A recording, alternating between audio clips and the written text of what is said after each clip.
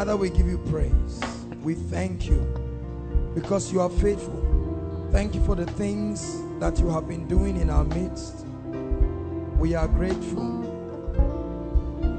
We are very grateful. We thank you. Thank you for your word tonight. Let your word challenge us. Let it open us to new realms in the spirit. Thank you, Holy Spirit, for your presence, for making the word alive in our spirits. We thank you. Hallelujah. Hallelujah.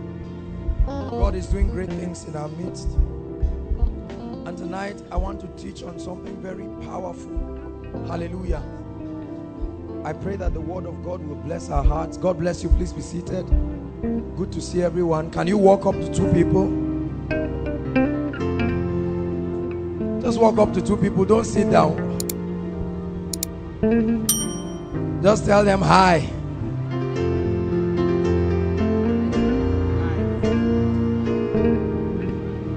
Some of you are very antisocial.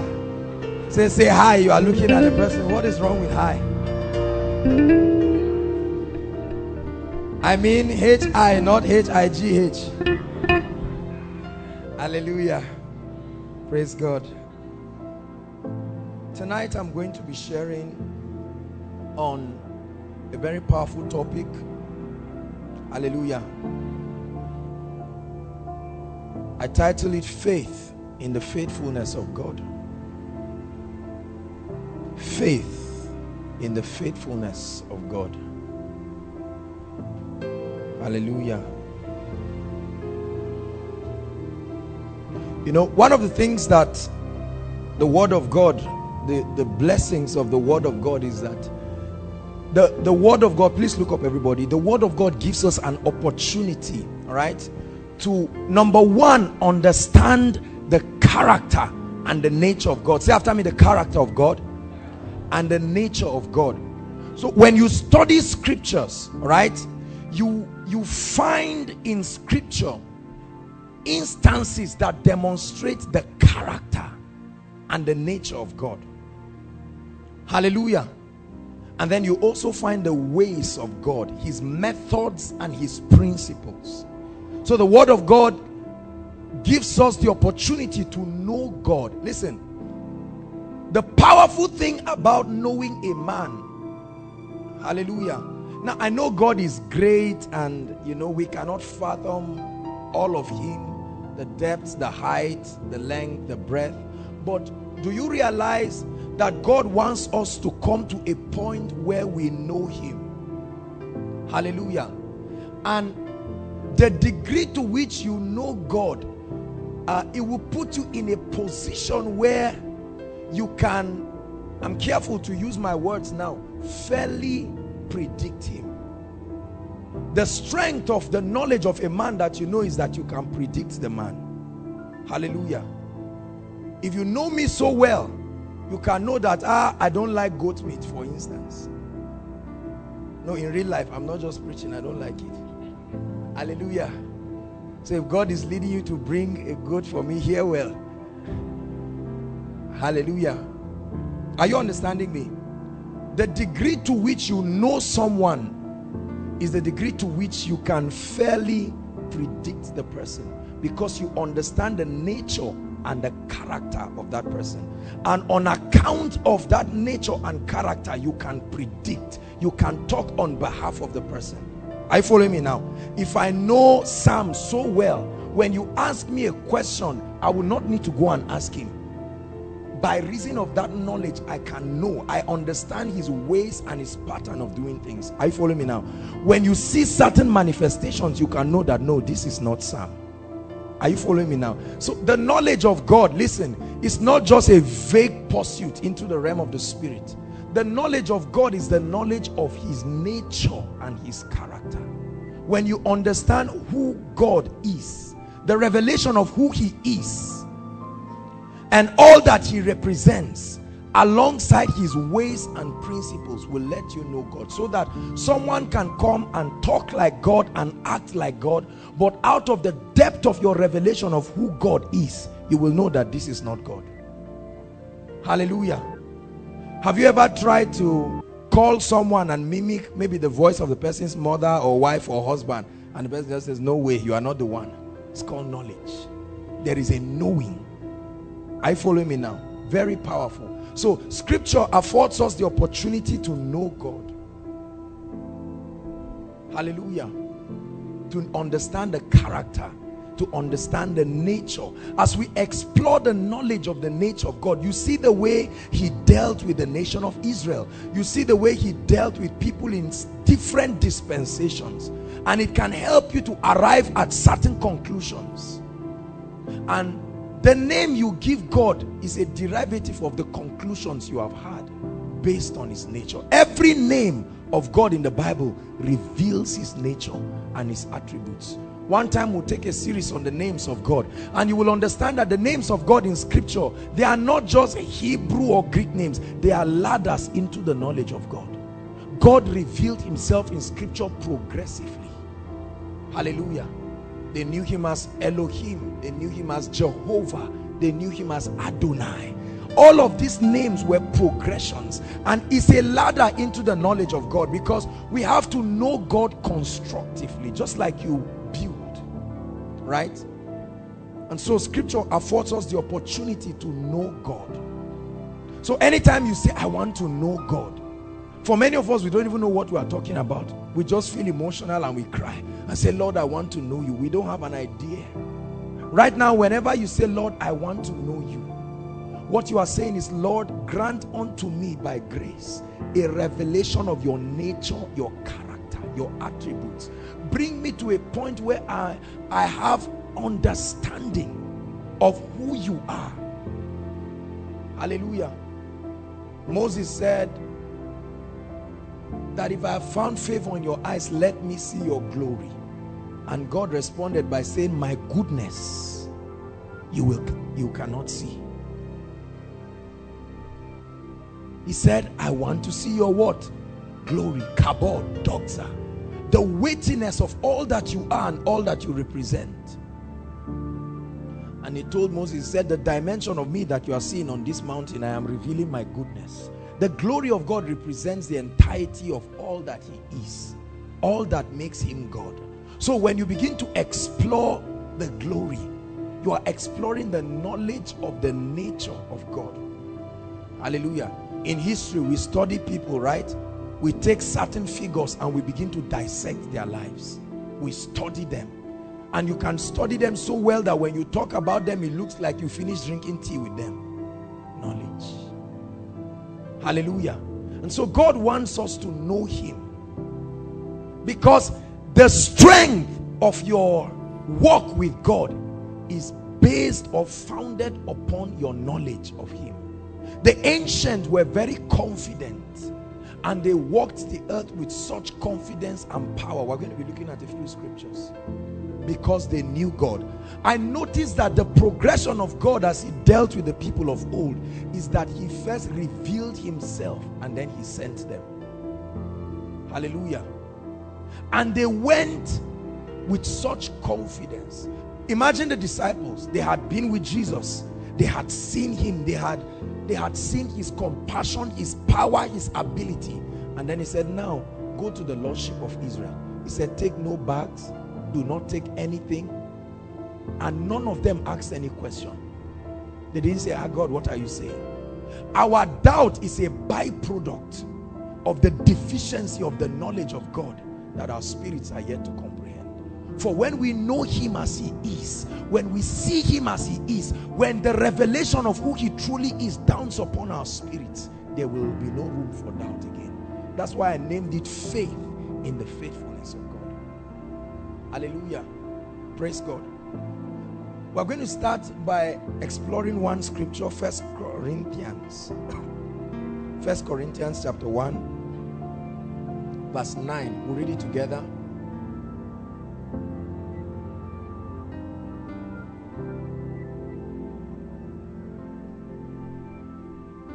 First Corinthians. I see the smoke of his presence all around this place. All around. There's a song that says, consuming fire, Sweet perfume, his awesome presence fills this room. This is holy ground. This is holy ground. This is holy ground. This is holy ground. I tell you, his presence is in this place. Hallelujah. Are you ready? 1 Corinthians 1 verse 9. Let's read together. 1, 2, read.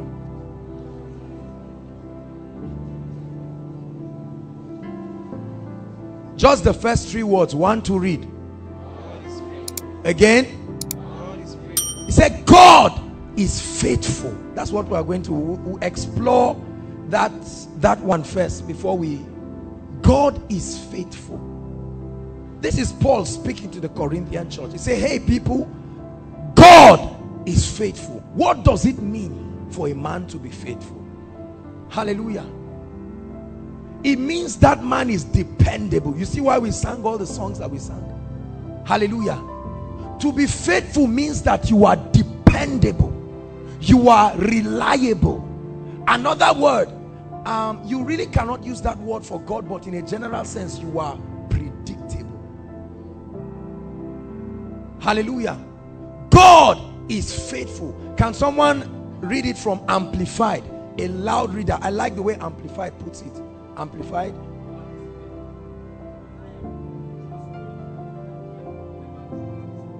Hold on. Let's take it one by one. It said God is faithful. All right. Reliable.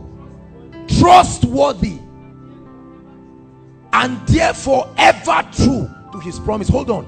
He said God is faithful, reliable. What does it mean, reliable? You can rely on him. Trustworthy, he can be trusted. He said, and therefore on account of these attributes, he's ever true to his word. God is faithful. All right, finished. And he can be depended on.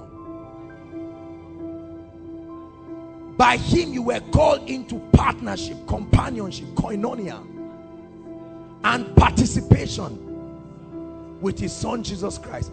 Let me explain this scripture to you. Listen, the Bible says we have been called into what? Partnership, participation with the Spirit. Are you following me now? What does that mean? We have been called to be partakers of his nature, of his royalty, of his dominion, of everything that Christ is and all that he represents. The Bible says Christ is the express image of God, and the Bible says God has called us. Are you following me now? But God knew that that statement would be too big for many believers to believe, and he said, before I say that, God is faithful. He was about to make a dangerous statement. He said, God, it was enough. It would have still made sense to just say, God has called us. Are you following me now?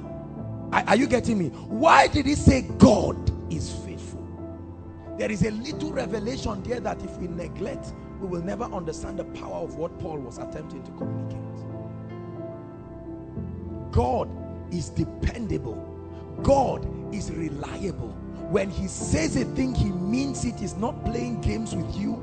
He's not playing pranks. He's not just trying to play hide and seek. He said God is faithful. Hallelujah.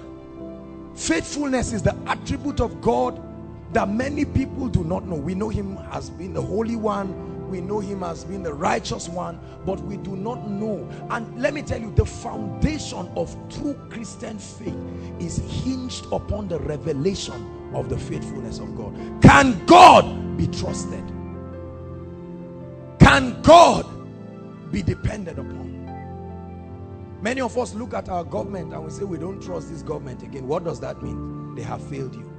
Is that correct? So can God, the first question tonight is, can God be trusted? Does he qualify to be trusted? Are you following me now? Does he qualify? Is there any litmus test? Is there any basis that we can use to judge and conclude that God is truly faithful? Hallelujah. Because when we know that God is faithful, then we will esteem every word that comes from him. Are you seeing? Doubt is simply, I'm telling you, is a byproduct of lack of the knowledge of the faithfulness of God. He called Abraham. He said, Abraham, come out. I hope you understand that Abraham was not the first to be called. The covenant was supposed to be with his father, Terah, and he missed it and died, and God called Abraham. Genesis chapter 12 verse 1, the Bible says that God called Abraham. He said, Abraham, come out of your father's house, every tribe, every tongue, and go to a land that I will show you. Hold on. Did he tell him the name of the land? He said, go to where? A land, not the land. Go to a land. How can you ask a man to leave his house? A matured man. Abraham was not a teenager. Are you following me now? A matured man. Imagine Abraham packing his things with all his servants. Abraham, where are you going? A land. How intelligent does that sound? We are examining the faithfulness of God so that we can build our faith upon that faithfulness. And he told Abraham, he said, if you will obey me and can take me by my word, this is what I will do to you. I will bless you. I will multiply you. I will bless them that bless you. I will curse them that curse you. In thee shall all the families of the earth be blessed. Abraham was just listening to Hebrew and was just looking, you mean God, you will do this? And he said, follow me. To where? Are you following me now? And Abraham began to move without any knowledge of where he was going to. Hallelujah. Total dependence on God. And the Bible makes us to understand that at a certain time, he complained to God that he did not have a child. And God told him that he was going to give him a son. And that the inhabitants that will come from him will be like the sands of the seashore. When he shared it with his wife said, okay, I've had you, stupid man. At this age of your life, after suffering like this, you are supposed to bring words of comfort. You are now saying God is saying we'll carry our child. Paul said, God is faithful. Are you following me now? Can I tell you something? The faithfulness of every man is hinged upon his ability. Are you listening to me? As much as I love you, come. As much as I love you, if I promise you that all through Koinonia service, I will carry you today. You see that? I'm going to break that promise. Why? Because my word is not commensurate to my ability. I may not have that strength. Are you following me now? God weighs his ability and the vastness of all that he has and tells you that I have too much resources in me to validate no matter what challenge comes. He said, I am still God and I can fish out infinite ways to cause my word to be manifested in your life. God is faithful. Do you know how many times, listen to me, do you know how many times God made a dangerous statement in the garden? He said the seed of the woman shall what? Bruise the head of the serpent. Watch the drama that happens from Genesis until the Gospels. Do you know how many times Satan almost intercepted the manifestation of the seed of the woman? But the faithfulness of God backing that word ensured that Jesus was born. Some people had to die for God to be faithful. Some people had to be relocated. God moved beyond a man's spiritual life because he was faithful. Joseph, wake up. Take this child and run away. They're about to kill him. The Bible says God is faithful. Hallelujah. He ties his reputation to his faithfulness. And so there are certain things that when God does, it's really not because of you. Do you understand? God is under obligation. It's not pride. There is no other God. So if he fails, who else will you trust? Do you understand? There is no other God. That's why I sang that song, Unchangeable God. He said, God is faithful, by whom you were called into the fellowship of his Son. If I look at you right now, and I tell you tomorrow by 5 p.m., I will organize a little meeting for you, 20 people, and it will be a breakfast meeting. What happens? You must know me and unconsciously weigh my ability and calculate 20 people. If everybody is going to eat 500 naira, 20 times 5 is what? 500 times 10,000. I say, can this guy afford 10,000? When you weigh me, you say, truly, I believe. I follow me now. If I look at you and say, tomorrow by this time, you're going to enter a home at 3. You say, hallelujah. Are you following me now? So listen, I need you to understand that when God makes a statement about your life, he doesn't make the statement and runs back to his throne and checks if he has the resources to back what he's saying. Are you following me now?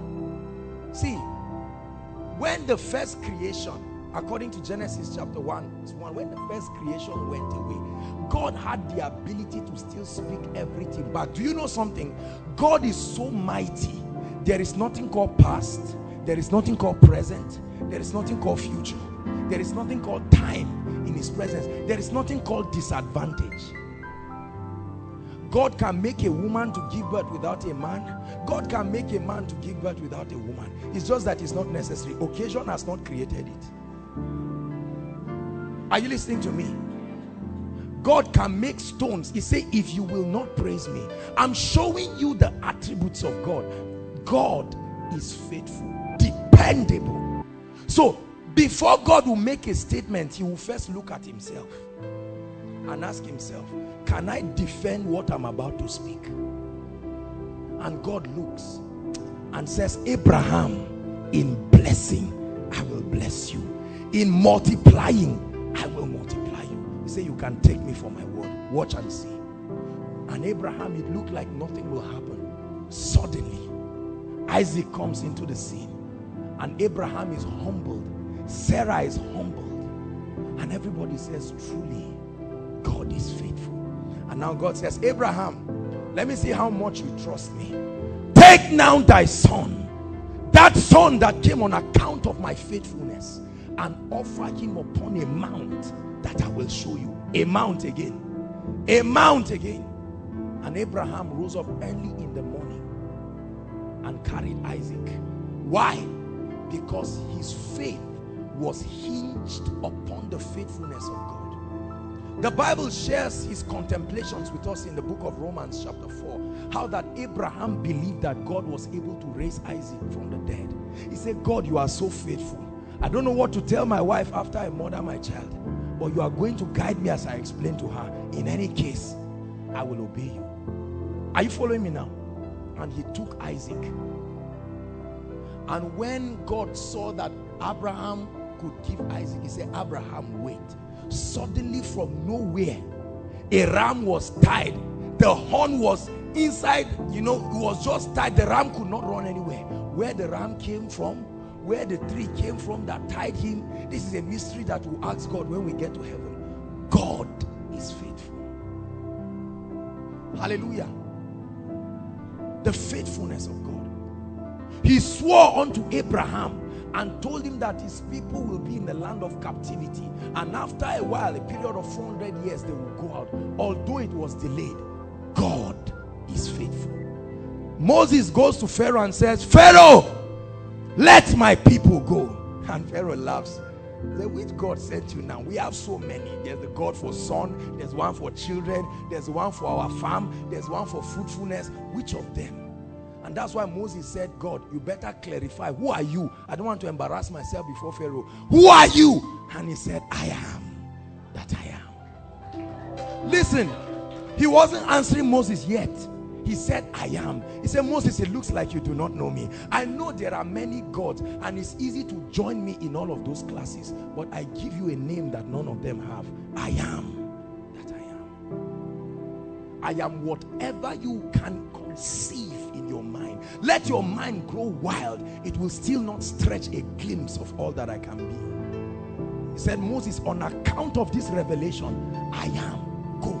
So when Moses threw his staff, Pharaoh laughed. That's a discouraging laugh.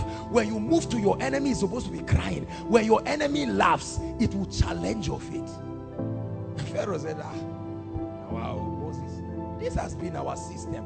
When he threw, if Moses did not know the faithfulness of God, the logical thing to do is to run away. Run back to the burning bush, but he laughed. I am is faithful. He can become something. There is still a method. There is in him is a new dimension of wisdom that you have not seen. And God said, hold on, let me show you my faithfulness. Suddenly, a snake didn't expand, didn't increase in size, swallowed the other snakes and became a rod again. And Moses held it. I control matter and time. God is faithful. Are you following me now? We're examining. I want to challenge your faith, because many of us have faith in God, but we do not know what attribute of God should be the foundation. Faith in what? The holiness of God, or faith in the righteousness of God? So when we say we have faith in God, that's a vague, it's like saying I'm studying science. You must know which attribute of God your faith lies upon. Hallelujah. And Pharaoh said, see, you don't know me. These people will not go. And God said, really? You are challenging my faithfulness. In other words, Pharaoh, so you want to prove that I am a liar. He said, this is a contest you want to try with me. All right, let's go ahead. And at a point, he understood the significance of the firstborn. And God struck all of the firstborns, and Pharaoh said, wow, I give up. I now know that there is one higher than me. He said, Moses, pack all your people quick. He said, the Bible said they spoiled. He said, to show you I am faithful, you will not just leave Egypt, you will spoil the Egyptians. These were people who would not even give them straw, but now give them gold, silver, cattle. And Pharaoh confessed. He said, please pray for me as you are going. Hallelujah. Now he left. The people were happy. They were all singing, truly God is faithful. Suddenly Pharaoh said, his ego was stung. He said, lie, I'm following them. And he saddled his chariots and was running. And the faithful one, I can imagine God looking from his throne and say, man, when will you learn? Man, Pharaoh, you were a baby. I was responsible for your development. When have you started challenging my faithfulness? And he said, for this I will so show my faithfulness. And the nation of Israel, they were all afraid. And Moses got to a place. You see, when you are leading people and you get to a crossroad, ask God for direction. The same people who were jumping now met Moses and said, Moses, don't get us annoyed. We were happy with our garlic and cucumber and all. You have brought us to die. And Moses said something. In Exodus 14, he said, stand still. He said, I may in myself, I'm paraphrasing now, not know what to do to you, but God is faithful. Before us is a Red Sea. I hope you understand that even if that Red Sea divides, all you are going to see is a deep gully. Are you following me now? So it's not like the water parted and then they saw ground like this. The water was a Red Sea. Red means danger. It was a Red Sea. Hallelujah. And the faithful one who watches over his word to perform it was just watching. And he told Moses, when Moses went to him, Moses quickly comforted the people and ran to God and said, God, now look at what you have brought me into. And God said, Moses, see, there is a dimension of faithfulness of God that when you have seen, he becomes more strict in his dealings with you. There are some things he expects from you on account of the knowledge of his faithfulness. He said, Moses, you mean after all you have seen, you are still coming to ask me questions? Ask the people to move forward. How will you like to do that? I'm sure Moses was not the strongest person in Israel here. And even if he was leading 2-point-something million people, you better be careful. They will crush you and disintegrate your bones. And Moses comes to the people and says, "O nation of Israel, hear ye the word of the Lord. Move."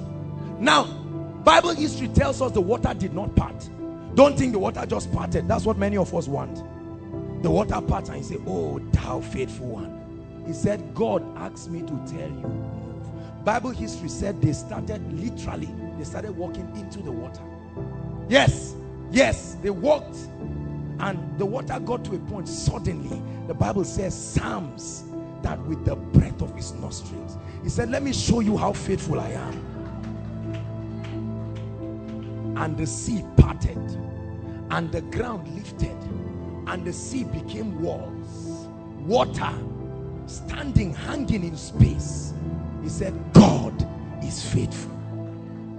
The faithfulness of God. I wonder what was going through their minds when they were passing. Let's hurry up before this thing comes down. I mean, how did it happen in the first place? That's how God gives you a blessing and you are afraid of it because you think something bad will happen. God is faithful. Oh, he can be dependable. Am I blessing you tonight? God is faithful. And guess what? To make a caricature out of Pharaoh, they were on chariots. Are you following me now? So logically, and these were the best of chariots, they ran. It was a long sea. So while the Israelites were going, the Egyptians were into the sea too. Are you following me now? I'm sure everybody just looking at the sun and say, "Will you hurry up? I'll be this water will just cover us here." My friend, hurry up. Everybody driving their goats and their cattle and everything. Are you following me now? And the Bible says the faithful one suddenly made the tires. Because the Bible said they were walking on dry ground, so there was no mud. Suddenly from nowhere, the one who holds matter and time and space started walking upon their tires. And they could not understand. And when Moses crossed, God told him, "Oh yeah, cover the sea."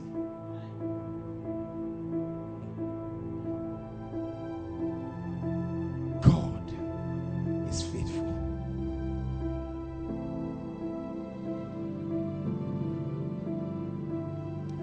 The revelation of the faithfulness of God will kill doubt forever in your life. Are you following me now? You see why God got angry every time the nation of Israel doubted his words? Because he told them, he said, "Now all of you are growing older. Make sure you gather the children and teach them this thing. Let them know all of these my attributes, because there are still more miracles to be done, and there are still more challenges to face, and they will need to draw from the archives of what I have done." Then he said everything, and the angel began. He said, "Make sure you pondered what kind of salutation." That's why every time God does a great thing, they build a monument. And then he began to tell her how that she was going to conceive. Why are we doing this? Why are we celebrating the Passover? How shall this thing? Why are we doing seeing that I do not know?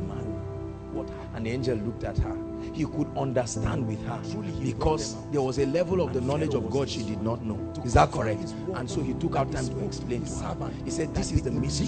The Holy Spirit will overshadow you, and then that child, that which will conceive of you." At the time Moses died, but when Zechariah was now next in command, hallelujah, God sent an angel and he came. Zechariah was a priest. He was a priest anointed to function.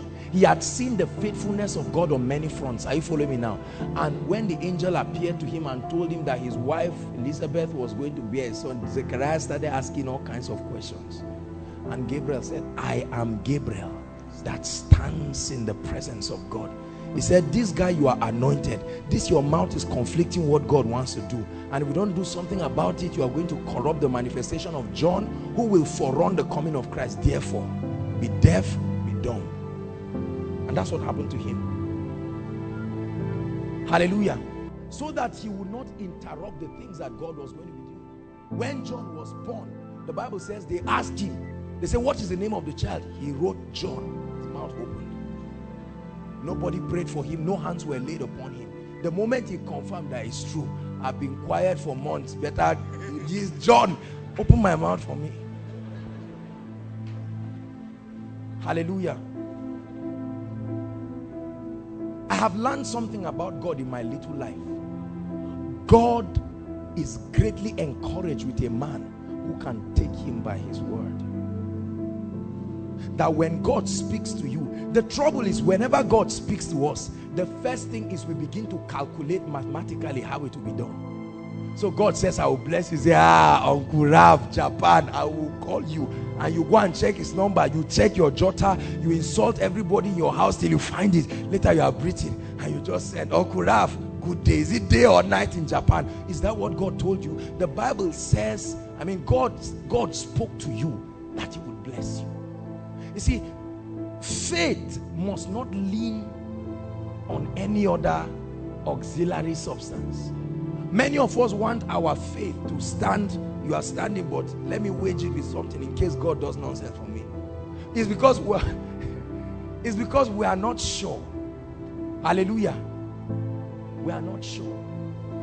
Have you ever tried to plan something and you say, let's do plan B? Because the way I'm perceiving this thing, we are not ready to be embarrassed. We are going to this restaurant. I sense in my spirit, 2 restaurants that we have seen we usually eat, they are closed. This one may be closed. I follow me now. And so that lack of confidence, it brings doubt. But when you are absolutely sure, look at me. There is a paper in this Bible, true or false? Just answer. There's a paper in this Bible, true or false? Now, the answer is impossible to say how true it is. Do you understand? Because it is left, it is not except by discernment. You cannot know whether, you have never opened my Bible to see it. I follow me now. Let me try to find one paper. Okay, I found one. I want you to get this concept. Can you see a paper? Everybody, can you see a paper? Is there a paper in this Bible? Are you sure? What if you are lying? What if you are lying? What if from the time I was closing it, wind pushed it and some scientific forces of nature just came and something happened, you know, radio waves just came, things are happening these days. What if there is nothing? How many of you can pledge everything in your bank account to prove that there is a paper in this Bible? I mentioned bank account, some of you refuse. Harbor believers. It's part of the story. This is not real life now. It's part of the explanation. Hallelujah. My dear, please stand up. Is there a paper in this Bible? Are you confident? What should we do to it if we check again and we don't find it? Are you following me? Now, many of you are laughing, but you are not getting the point I'm trying to put. Are you seeing now? The first time I asked you the question, many of you are saying yes, no, yes, no. But there was something that suddenly happened to you that did what? There was a revelation when I opened it, and it brought a degree of confidence that nobody. Look at all of the points I started bringing. Are you following me now? The reason why we doubt God and we doubt his ways is because there is a revelation of his faithfulness we are yet to comprehend. This is why he left us the testament of the word, that when we read through, we will see. God is saying, did I fail anybody? Read. I put my character to test. Check it from Genesis to Revelations. Do you not see that all those who trusted me smiled at the end? The Bible says, who through faith in that faithfulness, men subdued the mouth of lions. Daniel, Abraham, Moses, Isaac, Elijah, all kinds of people. In the days of Hezekiah, the Bible makes us to understand that the king set themselves to, they wrote a letter threatening Hezekiah. He took it to God and he cried, and the Bible says God gave them a strategy. The same God told them, he said, this is going to be how you will arrange the armies. The worshippers will lead the way, and then you people will just sing and dance. What kind of army is that? If the Nigerian soldiers, with what is going on in this country, suddenly people with trumpet, not guns, trumpet, there are police people standing outside here. Imagine if you came in and saw them just holding trumpets and say, we're going to have beautiful praise tonight. But that's what happened, the strategy of God. And the Bible says suddenly enemies began to fight themselves. They killed these people, and when they finished, they killed themselves. Yes, they had to kill themselves. Who killed the last person? Hallelujah. Are you following me now? Say after me, God is faithful. When a man throws his CV and says, go through it, I give you the power to scrutinize me. If you find anything faulty with my nature, bring it to my notice. This is what God did. This is why everybody has access to a Bible. Are you following me now? He said there's nothing to hide. Go through it on your own, beyond your man of God. And God gave other people wisdom to transcribe it into Greek and Hebrew and King James. He said use every English you can. Some Bibles are in your language now. Are you following me now? He says so that you will have no excuse. I want the entire world to scrutinize my faithfulness. And if at any point anyone finds out that I was not faithful, let me know, and I will cease to be God. Hallelujah. And so Paul is speaking to the people, and he says, guys, I'm about to give you a revelation. But like many other patriarchs of old, when God talks like this, they don't understand. So he said, God is faithful. So whatever I'm about to tell you, you should know that God is not playing about it. He said, God is faithful, by who you were called into fellowship, participation, oneness. That means he called you into his victory. He called you into his wisdom. He called you into his power. He called you into his favor. He called you into his authority. He called you into his realm. Now, is God playing? Is God just cracking some jokes close to the end time, when the time is about to finish? One day we'll just see God's face from heaven. You say, I've been laughing from the time I created man. I've been playing. Stop reading the Bible. You think God is in that business? You know, the way, listen, the way many believers treat God sometimes, we think God is a joker because we are used to unfaithful people. Are you following me now? And so we look at God and we say, God is one of these people, Jare. God says, I will bless you. And you say, God, don't insult me. I didn't ask you to talk to me. You mustn't talk. The Bible says God is faithful. That means he's too serious to be playing with you. Are you following me? If he ever allowed your eyes to see anything in the world, take it seriously. He is not playing. Are you listening to me? When he says your years will be like that of a tree, God is faithful. So for every scripture you read, you say God is faithful. He says you have been called the righteousness of God. Is God joking? God is faithful. A drunkard holds his bottle of stout. He has not even finished it, and someone preached and he drank, and I mean, as the person is preaching, he's drinking, and the Holy Spirit touches the person and he becomes born again. And the Bible says he's a brand new creation, as if he has never sinned again. God, are you lying or you are serious? What's the answer? God is faithful. He is dependable. He's trustworthy. He's too serious to be playing with you. So if the Bible says we have been raised up with Christ and we have been made to sit together in heavenly places, far above principalities, far above rulers, every throne, dominion, and every name that is named. Brothers and sisters, I ask you a question tonight. Is God playing? Is he joking? Is he playing pranks? Is he just trying to cajole you, to encourage you to continue this journey of faith? When God says you will call on one man and a nation will run to you, is he telling the truth?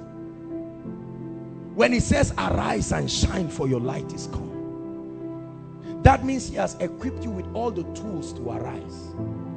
God does not speak to people without making preparations. If God looks at you, let me tell you how God talks. God can look at you and say, he doesn't talk as if you are supposed to have a need. This is the interesting thing about God. God will look at you and say, Deborah, go to UN and tell the Secretary General that I'm not happy with him. That's how God talks.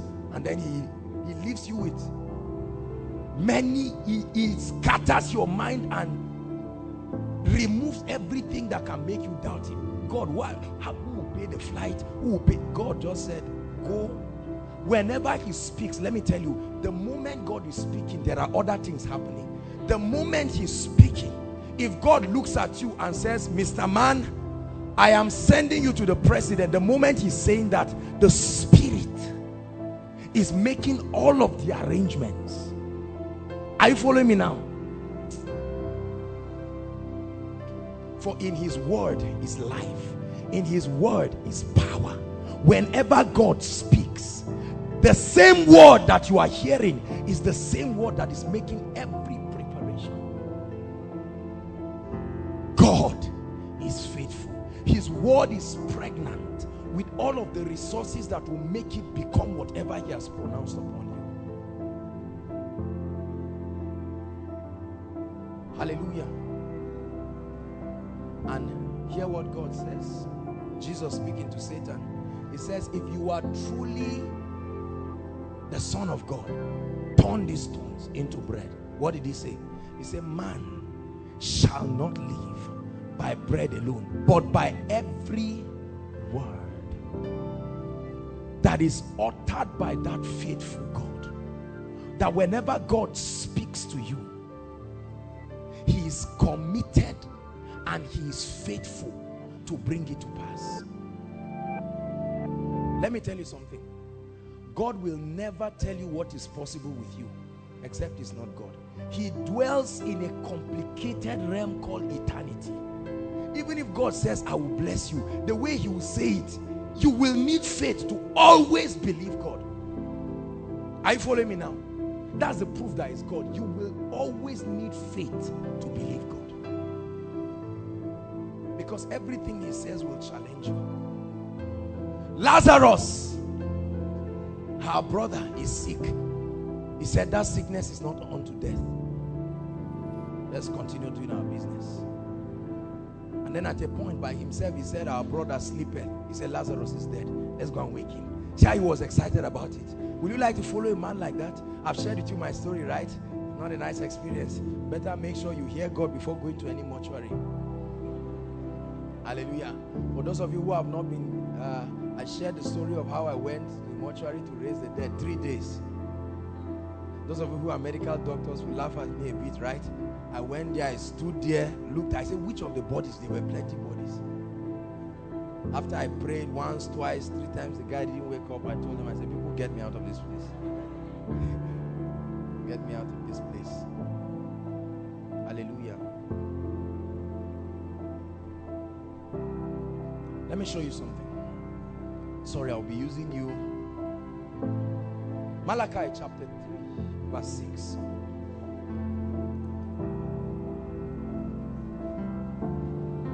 Malachi chapter 3. After tonight's meeting, many of you will not see any reason to doubt God again in your life. Malachi chapter 3. Verse 6. Yeah. Let's read it together.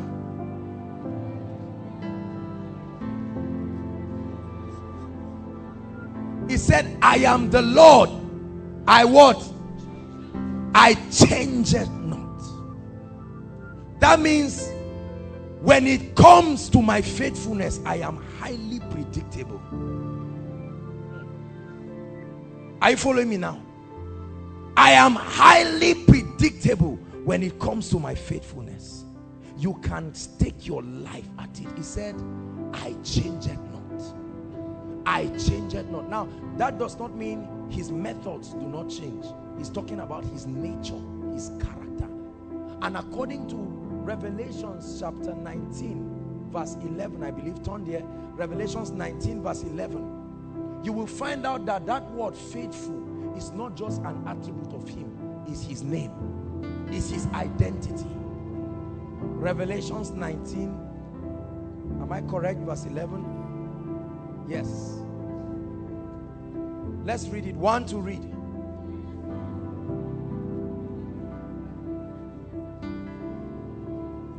Was called what? Faithful and true. Faithful and true. He said he was called. is his name, is his identity. He cannot separate himself from faithfulness. Hallelujah. So when God speaks to you, God is faithful. That he is dependable. You can take him by his word. You can trust him. Can I tell you something?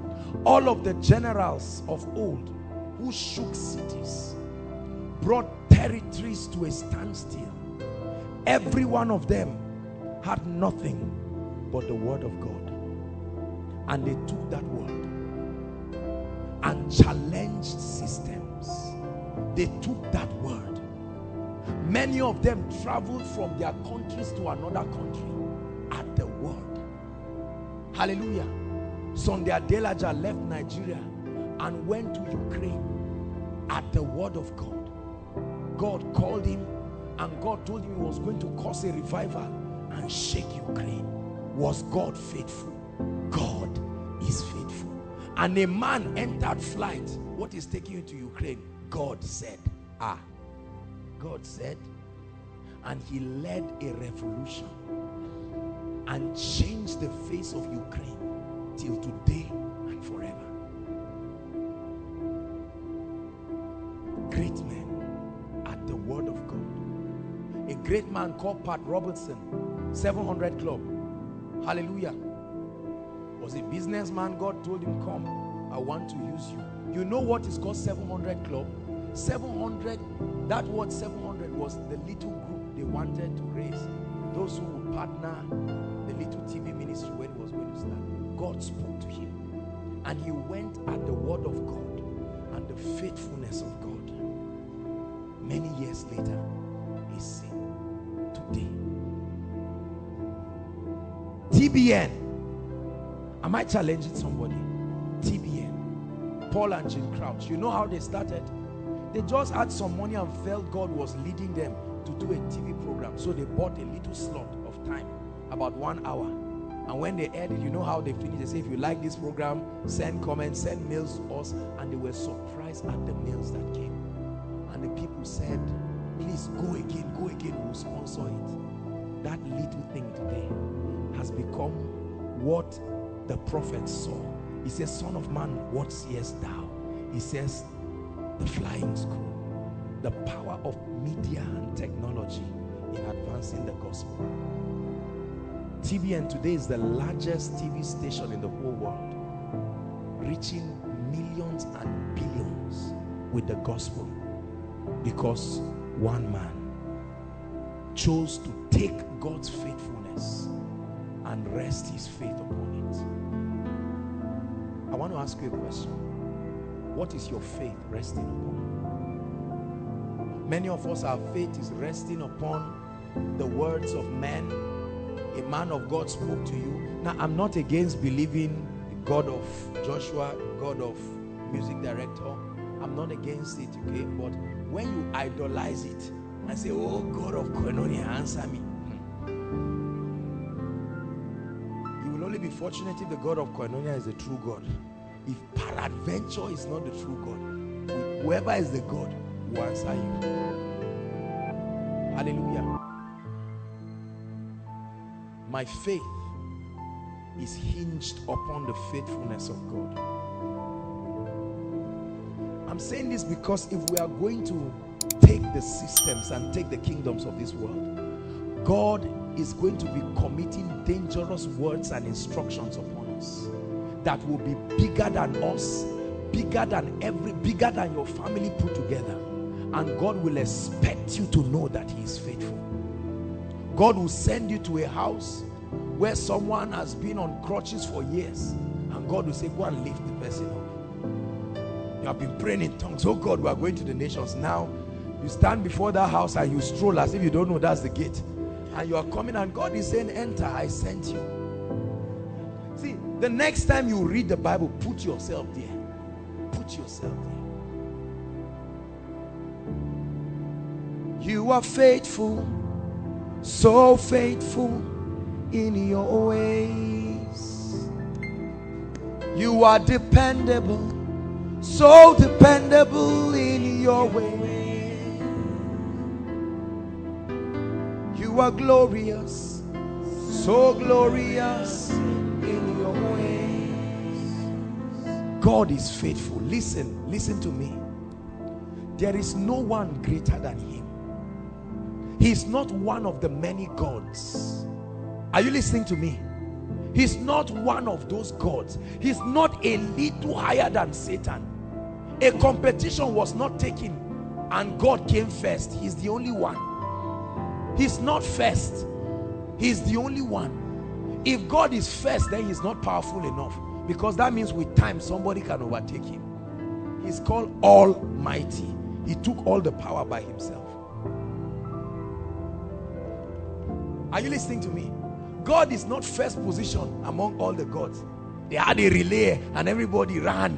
Buddha ran, everybody ran, and then God just grabbed them. He just put his head and he said, yes, Jesus. No, no, no.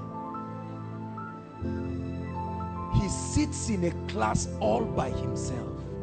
When he began to speak to Job, he was asking Job certain questions that only God can answer. Hallelujah.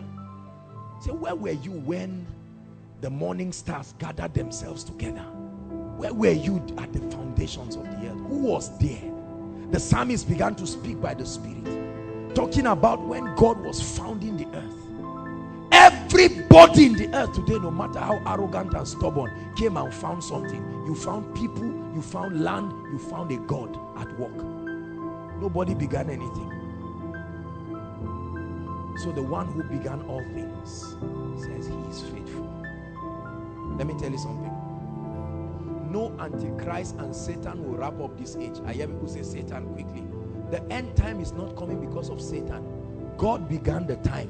He will close the chapter by himself. If God does not close that chapter, even if they bomb every city, he will not come. He will sit quietly on his throne and be looking. Men can preach anything they want to preach and scare people. God will say, I'm watching. Are you listening to me?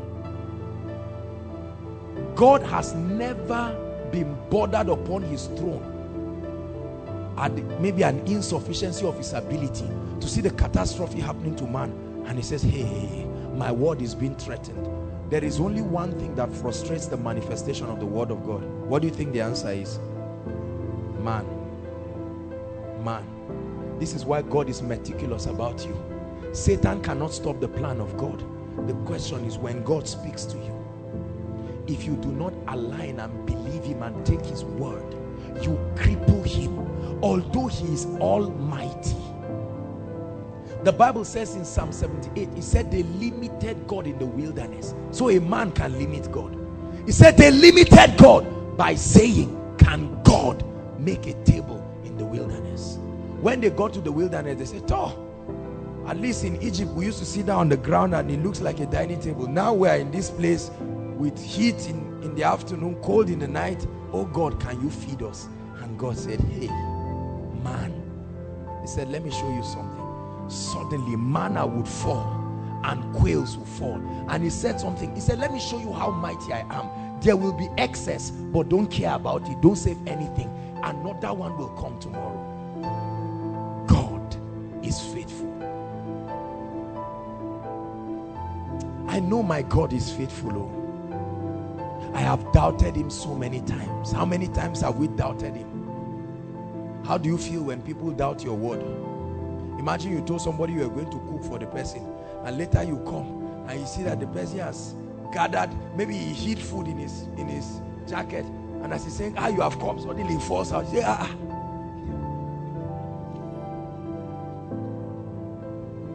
Say, sorry, I didn't mean it. I thought the rain was falling and I thought you would not get back. God is faithful. Do you believe that God can make you what he has said? Do you believe God can transform you? Do you believe God can anoint you? Is he just playing games, or does he mean it? God took frail people like us and said, guys, can I use you? Do you believe? You say, Lord, I don't know whether we're... You see the man that said, help my unbelief. People laugh at him. That guy was a very wise man. He was absolutely intelligent. The same thing the prophet said. He said, can these bones live? It's better to ask God for mercy than to question his faithfulness.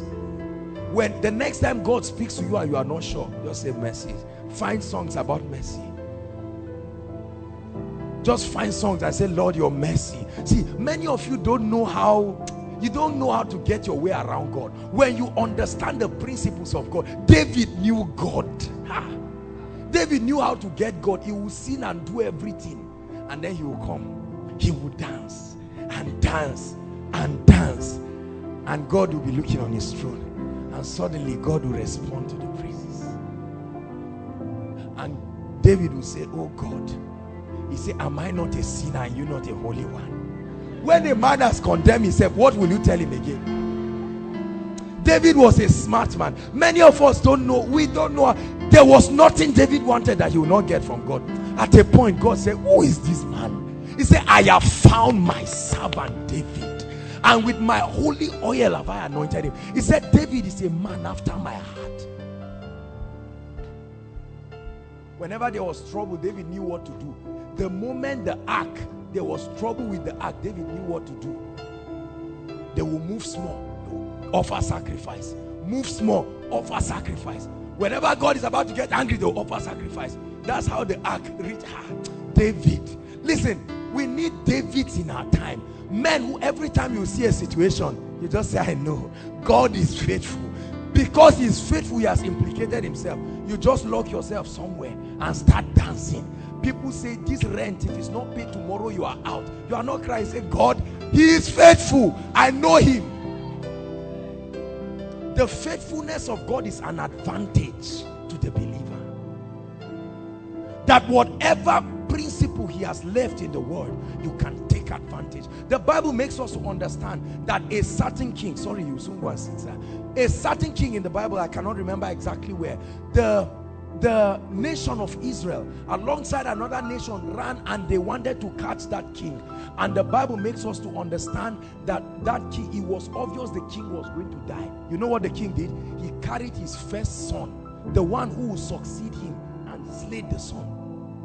The moment he did that, the nation of Israel could not move again, because God stopped moving. God said, hey, who is this that understands the principle of making me first? If you kill the person who will succeed you, you have killed your future. I said, there's no point. Don't destroy him again. Hallelujah. Solomon, when God said, son, what will I give you? I know many of us say, God, sit down first. Sit down. You will not stand to and sit down. The Bible says you sit and laugh, so sit down. I'm about to make you laugh. Get a notebook. And we will list and list and say, I forgot my brother. Oh Lord, add him. I forgot this, add him. But look at what Solomon said. When God gave him the opportunity, he said, Lord, thank you. He said, Lord, you have brought these great people. They are your people. You see that? Your people. He committed God's jealousy because he said, they are his people. He said, Lord, am I able? You have now put me to succeed my father. You put me, recognizing his authority. He said, God, am I able to help these people? Just give me an understanding heart. He knew that God is so faithful. He will never just, he will give you more than what you have asked for. So he said, God, let me let you do the giving by yourself, because I will be foolish and my big mouth will limit me. So say it by yourself. And he left God. It's powerful to let God choose his blessing on you, because he will beat whatever it is that you would have planned. And he said, an understanding heart. And God said, you didn't ask for the life of your enemy or this. He said, I will give you riches, I will give you honor, I will give you all of these things. Say after me, God is faithful. The faithfulness of God means all the principles he has put in the word work. All of them. So if you are tithing and you tithe with the mindset that God is faithful, then you know that it's not just church trying to eat your money. Are you following me now?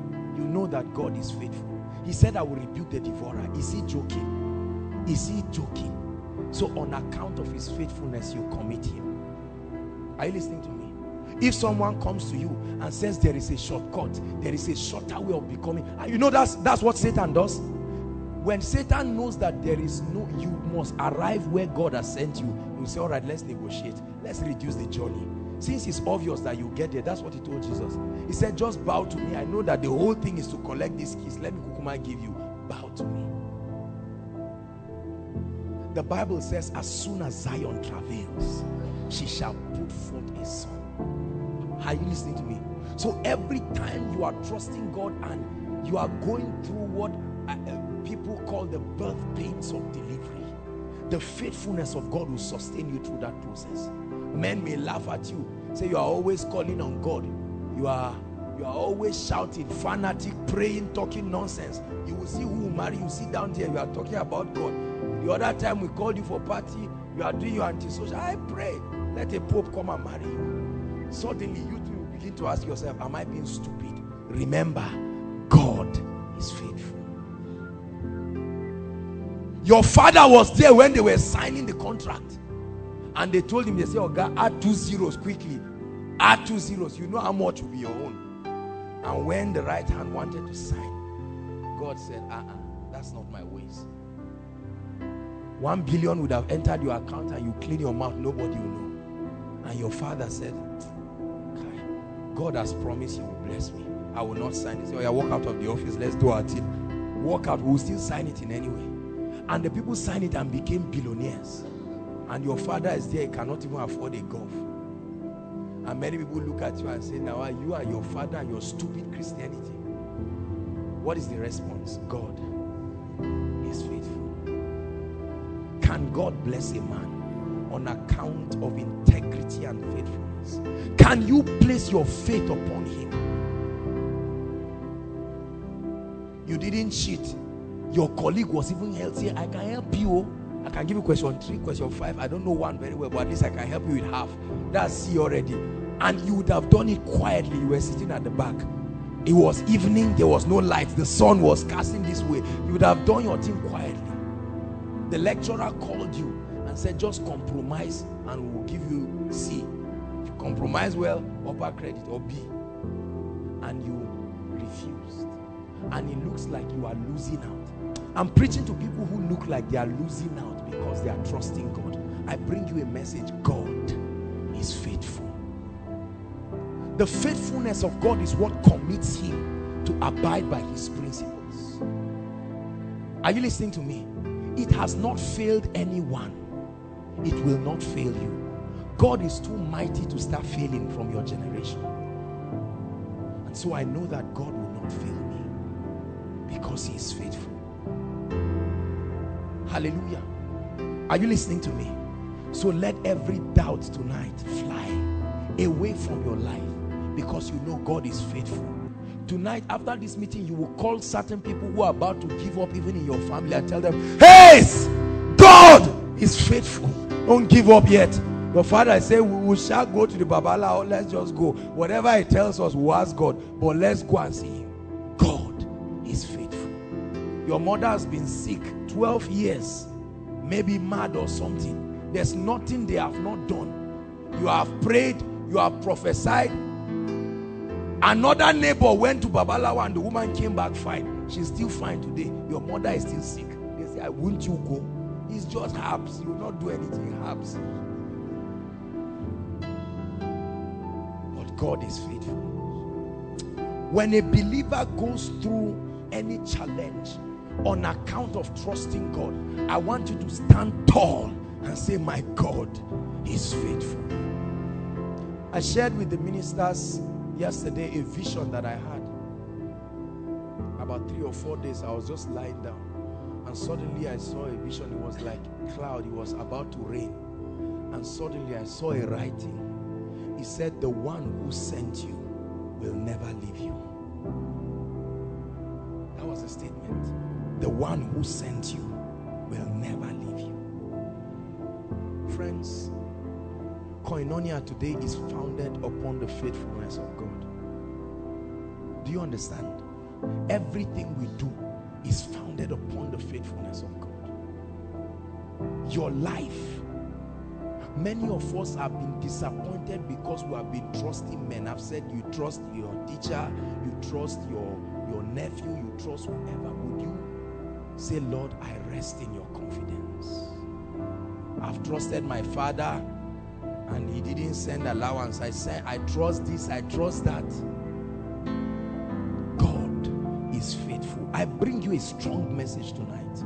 God is faithful. The faithfulness of God should give you confidence that whatever principle you are engaging, many of you may be praying, God will wake you and say, pray. There are spiritual hosts of wickedness trying to contend in your family. And the more you are praying, the more it's like nothing is happening. You are praying and then in the middle of the prayer, they call you and say, ah! I know the people can validate, they can try to partner with Satan to prove that God is not faithful. Hey! Say, what is it? Say, I can't even say it.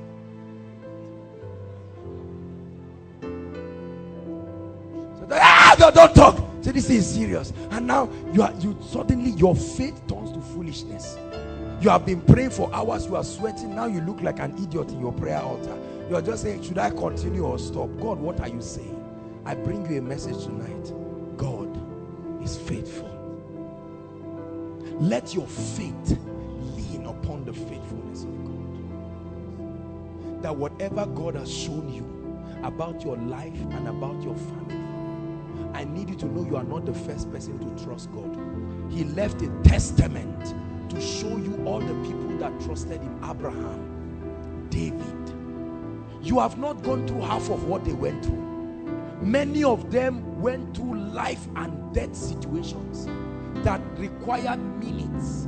The widow, remember the widow who was broke and they were about to carry her children. And she said, Lord, she went to the prophet and said, you know my husband worked diligently before God. This is an emergency. Something bad. See, if his recession, it didn't start today. In the land of Samaria, recession was so bad to a point that women were eating their children. Have we gotten to that point in Nigeria? No, sir.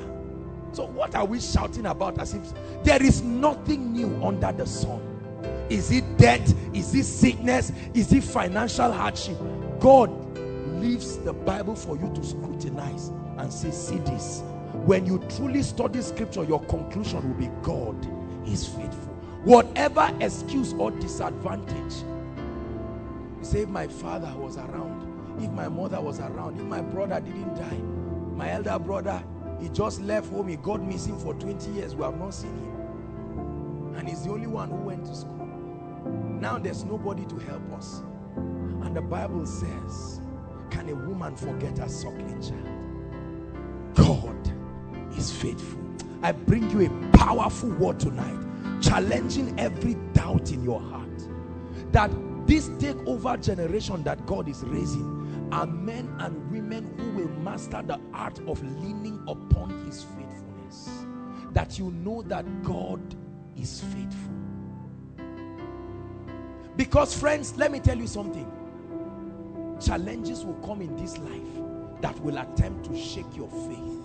And the only anchor that you will have is the faithfulness of God. Job was so confident about God when his wife said, see, this embarrassment is too much. You know, when other people talk to you and your wife has not spoken, you still have solace. But when your wife speaks, you know that the issue has gone bad. And Job said, why do you speak like one of these foolish women? He said, though he slay me, yet will I praise him. Job said, I know, I'm not trying to know. I know that my Redeemer liveth. He didn't die a day before my captivity started. I know that my Redeemer liveth.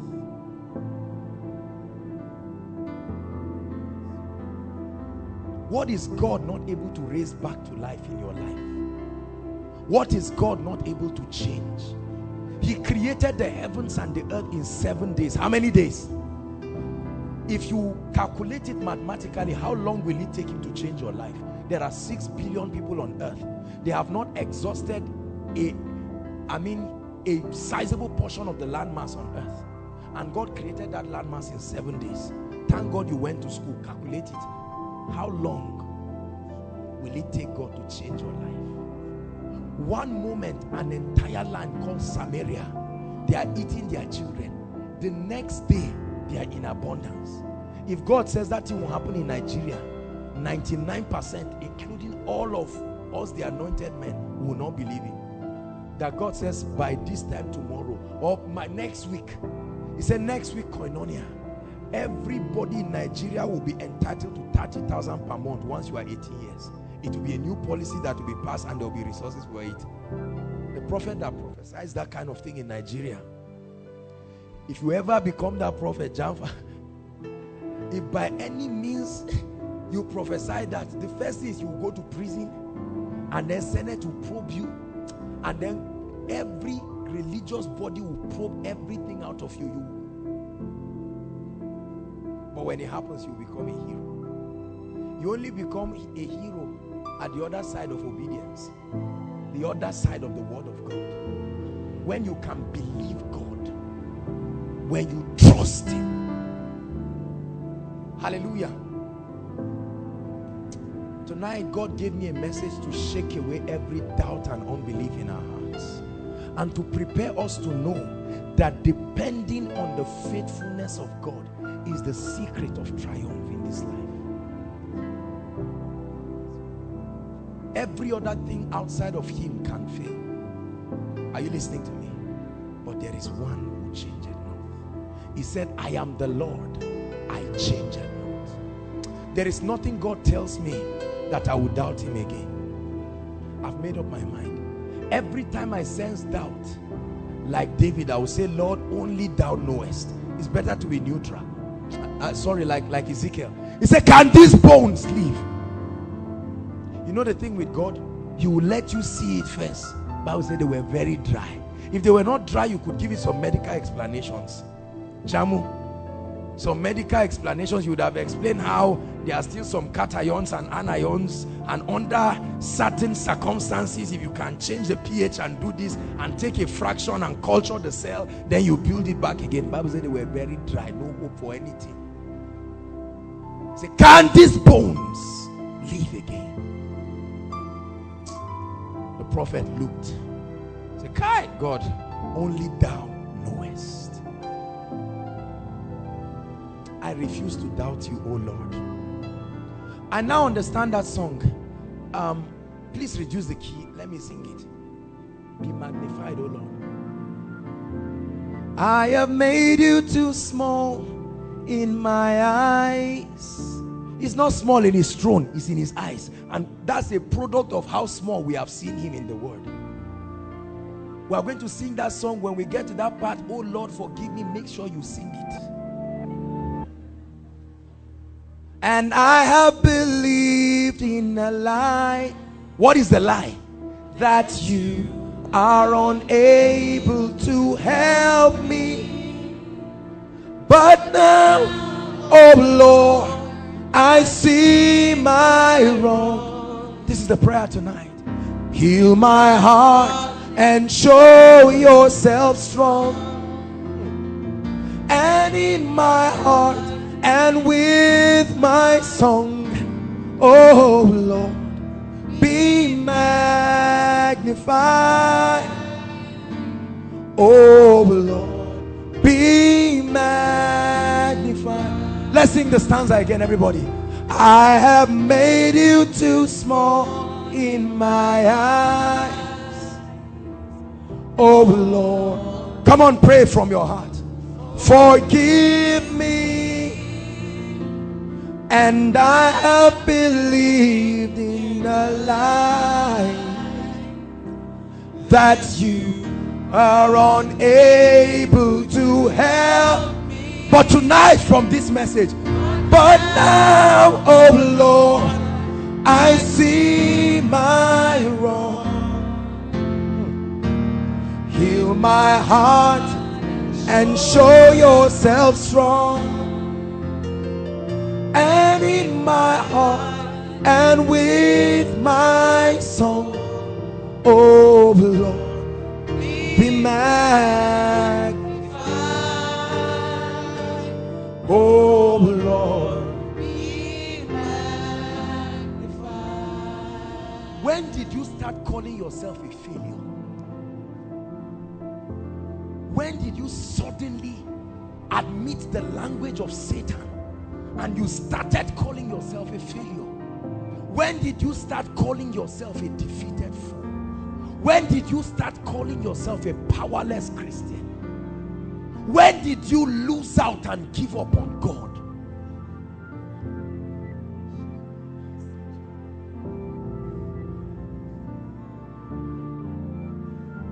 When did you suddenly start trusting in men? To say, God, you have failed me. Nigeria is where we are today because we do not believe God. Nigeria is in the Bible, Isaiah 18. There is a prophecy about this great nation. It wasn't just Lord Lugard that brought about Nigeria. We came as a definite product of prophecy. Let me ask you a question. Do you still believe that God is able? Do you still believe that God is faithful? Can God give your sister that child after 10 years? Is he still faithful? Or has he lost his power? Can your brother or your sister still get a job? Your family is suffering on account of righteousness. Can God step in? You are not married today because you have rejected every man who has come in the name of Satan. Is God still faithful? You would have been on first class right now if you were kept compromising from 100 level. And people have laughed at you and you are afraid, I will not get a job.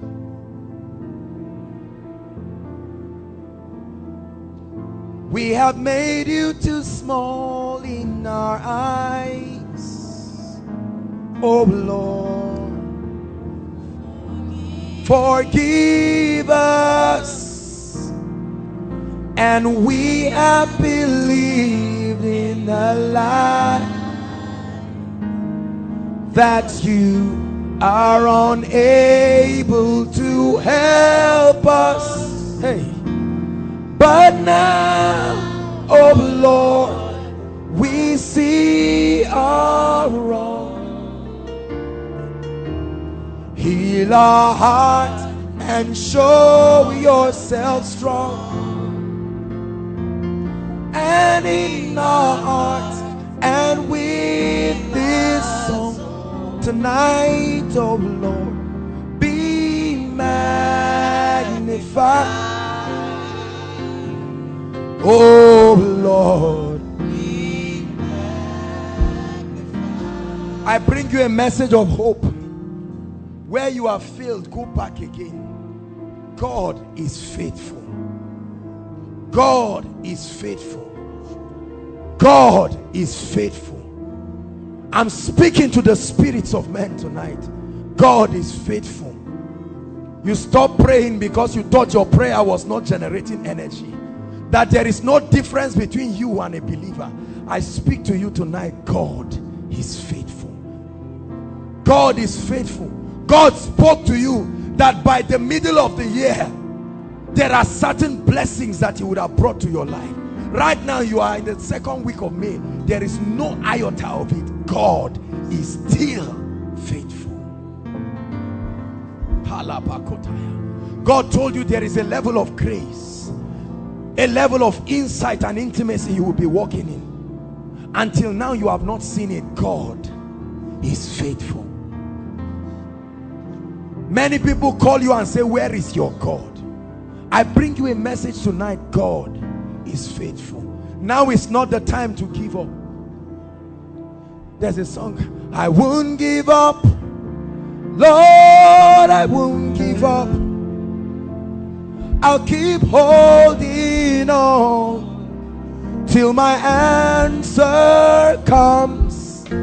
I won't give up, Lord, I won't give up. I'll keep holding on, for the change is coming. I won't give up, Lord, I won't give up. No, no, no, no, I won't give up. I'll keep pressing on till my answer comes. I won't give up. I prophesy to you, God is faithful. until, for the last time now, I won't give up. This is my confession. Lord, I will not give up on you. You are faithful. Till the answer comes, till the vision comes to pass. You spoke to me by these two immutable things. God cannot lie. God cannot lie. Let's sing it one more time. I won't give up, Lord. No, no, no. I won't give up. I keep holding on till my answer comes. It will come. Though the vision tarries, though the word tarries, though the prophecy tarries, it will come. It will come. One more time. I won't give up, Lord. No, no, no. I bring you a message of faith, a message of hope tonight. God is faithful. I won't give up, Lord. No, no, no.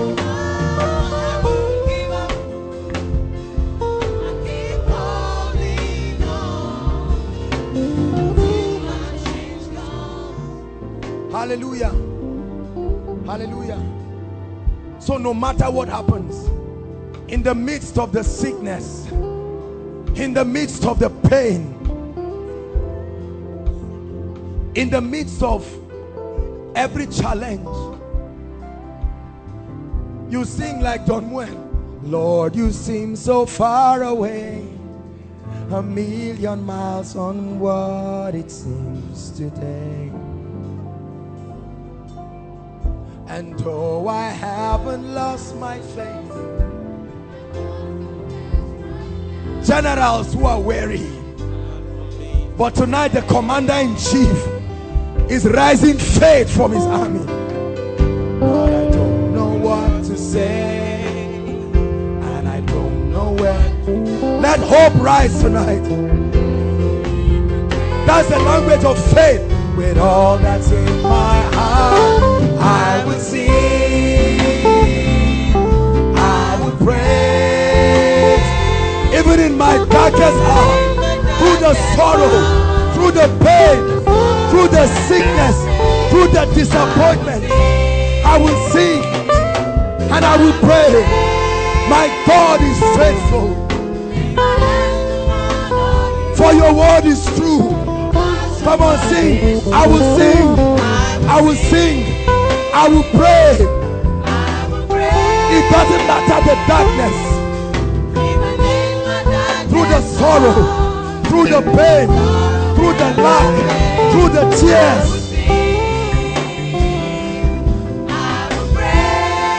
We lift our hands to honor you.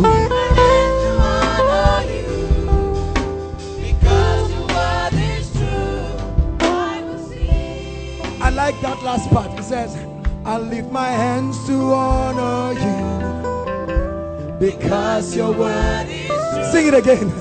I lift my hands to honor you through the pain. Although you are crying, but you cry with your hands lifted. You cry, but you are saying, God, you are faithful. I've not seen the result. I have been praying. I have been fasting. But I know God is faithful. I lift my hands. I will cry with my hands lifted. Come on, confess unto God. I lift my hands to honor you. I lift my hands to honor you because your word is true. So I will cry, but with my hands lifted up. Every time a general lifts his hand, the war is not over. For though he slay me, yet will I rise again. He said, though the vision tarries, can you rise up on your feet and say, Lord, I honor you through the disappointments. I honor you through the pain. I honor you through Through the tears, I honor you. Through the lack, I honor you. I have not seen the miracle, but I honor you. I refuse to complain. I honor you. Come on, prophesy. Lord, I honor you. I honor you. I honor you. I honor you. You are faithful. You are faithful. The finance will come. The lifting will come. The glory will come. The grace will come. My story will change. This is not the end of it. I lift my hands and I honor you.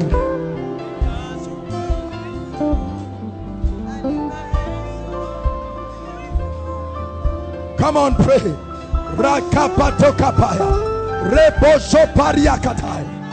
I lift my hands. I honor you. With tears in my eyes, I still honor you.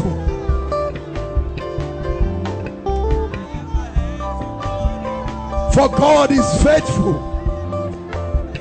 Let your faith lean upon the faithfulness of God.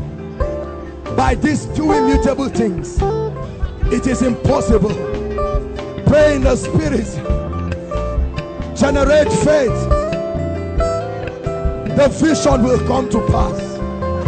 Yes, you are the Savior in your family. It is not a lie. You are the one. The word is still true. Yes, you will be that prophet. You will be that apostle. You will be that teacher. It does not look like it. Your ministry will flourish. Yes, your business will flourish. Yes, your spiritual life will flourish.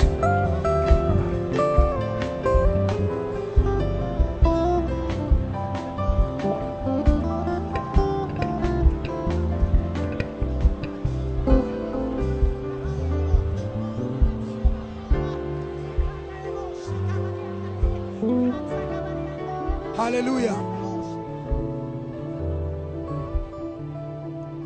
He's exalted high above the worship of the people of the earth. I see the Lord. He's exalted. I see above every doubt, above every fear tonight.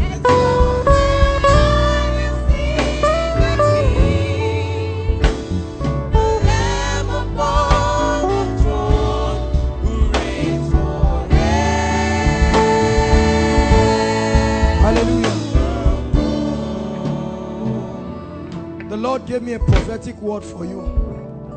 Please turn to Exodus. My God is faithful.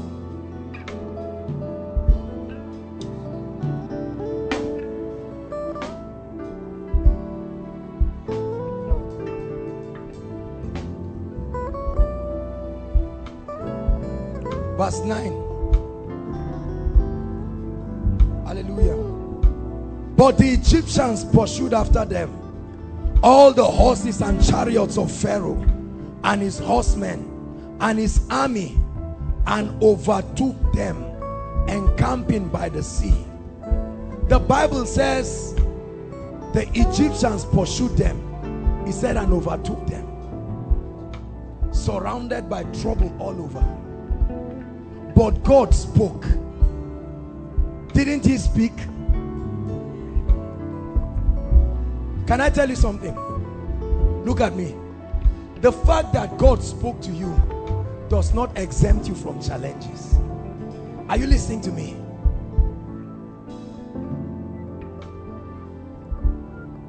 Victory, the victorious life is not the life without challenges. The victorious life is the life that conquers every challenge. For when you serve God, you will get to a point in your life where challenges become your daily bread.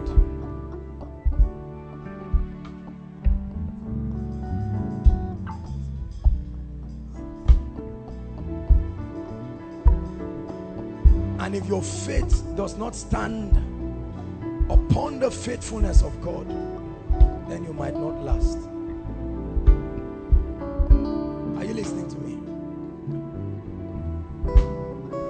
and his army and overtook them, encamping by the sea. Verse 10. And when Pharaoh drew near, what happened? The children of Israel lifted up their eyes, and behold, the Egyptians marched after them, and they were in what? They were in what? They were in great fear. There are times in your life where situations will surround you, surround your family. Nobody is walking in your family, from your father to your mother to everybody to you. There are times that these Egyptians come and surround us, and at that point even you will begin to doubt the integrity of God's word. But let's read on. Oh, I have a prophecy for you tonight. The children of Israel lifted up their eyes, and behold, the Egyptians marched after them, and they were in great fear. And the children of Israel cried unto the Lord. 11. And they said unto Moses, because there were no graves. Look at me. How many of you have ever wished that God didn't take you to the point you are now? Have you ever got to that point where you say, Lord, I wish you, why did you anoint me? I was minding myself. The power of God hits me. I didn't ask for it. Look at the trouble you have caused me now. I follow me. You pray in tongues in your house, they call you a witch. Better stop that. Where did you get that from? Now you are in trouble. Everybody doesn't like you in your neighborhood. And you say, Lord, was I doing bad without praying in tongues? Was I going to miss heaven? Why did you add this complication to my life? This is exactly what the Israelites, the same people who were dancing and say, thank you, Jesus. There is a way situations can overwhelm you, that you ask some questions that by the time you come out, you feel foolish that you ask those questions. You will never believe that it's you that can ask that question. Oh God, why me? Why did you give me this stupid father? The same man you say I love with all my heart, now he has become a stupid father because of the heat of the challenges that are upon you. Your father will look at your mother and say, you are such a, did I really marry you? What happened to me? After 30 years. And when the whole situation pipes down, he can look at you and say, I didn't mean it. There was no school fees. The Egyptians said, were there no graves in Egypt? Look at Moses. Moses innocently came to deliver them. Now he's suffering from it, for it. To die in the wilderness. Wherefore hast thou dealt thus with us, to carry us from Egypt? Is not this the word that we tell thee in Egypt, saying, let us alone, that we may serve who? Look at the people who are talking. God's covenant people. But let's read verse 13. Powerful. And Moses said unto the people, fear not. Tell your neighbor, fear not. Say, fear not. When I tell you something, look up. Every challenge you face in your life is not as bad as it initially looks. Satan has mastered the art of magnifying challenges. And he says, God spoke to you. He said 3 days. Now it's 2 weeks. As if it's 20 years. And he will magnify it. He will convert the hours to seconds and make it look far. And say, is God not unfaithful? And you say yes. But Moses lifted up unto the people, and he said, fear not, stand still and see the salvation, soteria, the healing, the deliverance, the blessing, the breakthrough that the Lord will bring. He said, for the Egyptians, this is my prophecy that God said I should speak to you. He said, for the Egyptians that ye see today, ye shall see them again no more. No, that's not the end of it. Don't say amen yet. There is one last word here. Forever. Let me tell you something. There are certain things you are going through right now in your life. It's called a phase of life. When you break through, you will never return there again forever. Oh yes, there is such a thing as that. He said, these Egyptians that you see, these ones, you are seeing them. Look at them very well, because the only thing you have about them is the memories. God will wipe them and clean them from your life. The Lord will fight for you. Verse 14. The Lord will fight for you. He said, and you will hold your peace. You have tried fighting and fighting. Now the Lord. There is a reason why he is called the Lord. The Lord himself is rising up to fight for you. When God fights for you, you will win. Oh, you must win. You will win for sure. The Lord is about to rise up and fight for many people, many families, many of us in this place, because we trust him. He said, I the Lord, I change it not. The Lord told me to tell you that these Egyptians you see today, you will see them no more. He said, the Lord shall fight for you and you shall hold your peace. Egyptians of sickness, Egyptians of failure, Egyptians of bondage, all kinds of Egyptians. The Lord is saying that these Egyptians you see today, that the Lord himself will arise.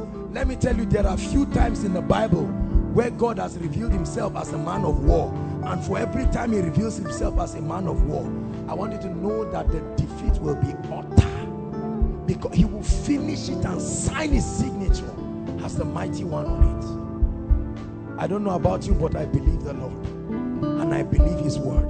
We are going to pray right now. 2 prayer points. Hallelujah. 2 prayer points. The first prayer point is we are going to say, Lord, I have faith in you. I know you are faithful. I kill doubt and fear. Everything that has made me to doubt your word and to doubt your promises, whatever it is that has turned faith into foolishness in my heart, I pray, let there be a restoration of the faith of the Son of God. He said, contend for the faith that was once delivered unto you. Contend for the faith. Go ahead and pray.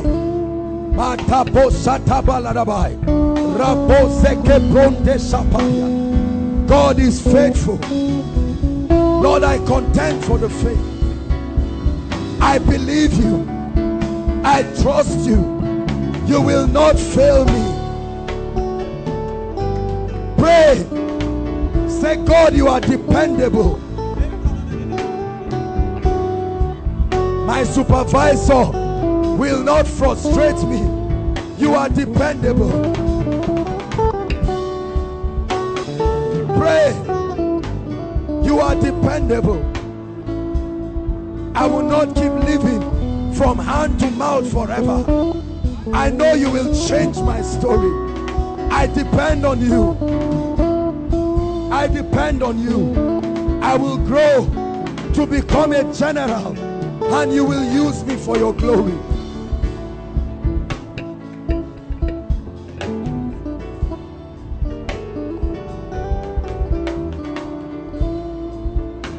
Hallelujah. Hallelujah. Hallelujah. The next prayer point, we're going to pray and you are going to say, Lord, give me a personal revelation of your faithfulness. You have had a teaching here, but you're going to say, Lord, do something between me and you that will convince me beyond every shadow of doubt that you are a faithful God. Activate my spirit. Quicken me by the agency of the Holy Ghost. Do something in my spirit, man, oh God, that I will not believe you today and doubt you tomorrow, that I will not trust you on Monday and doubt you on Tuesday. Grant unto me by revelation and understanding. Pray that I will comprehend.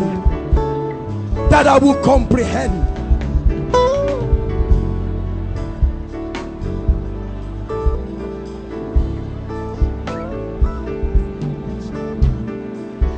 Hallelujah. Say after me, in the name of Jesus, I am convinced that God is faithful. In the name of Jesus, I look away from every limitation, from every doubt and every fear, and I fix my gaze on Jesus. Jesus, I know you will not fail me. You are faithful and you will prove yourself in my life. I know my change will come. Hallelujah. I want you tonight to leave this meeting. Don't just get excited and get emotional. I want you to leave and begin to search through scriptures. Are you listening to me? All through this week. Thank God many of you have finished exams. Let this week be a week of searching all of the attributes of God that demonstrates his faithfulness in the Bible. From Genesis to Revelation, you can use Google and search. Let those scriptures search, read it. Lock yourself and meditate upon it until it becomes your revelation that God is faithful. Hallelujah.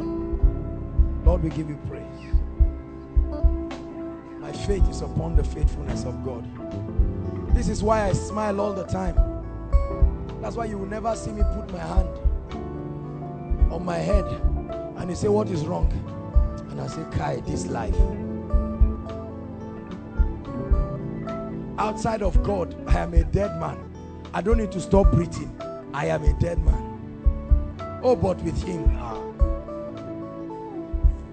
hallelujah. Carry that faith, and anywhere God takes you, I assure you, you will reign and you will rule.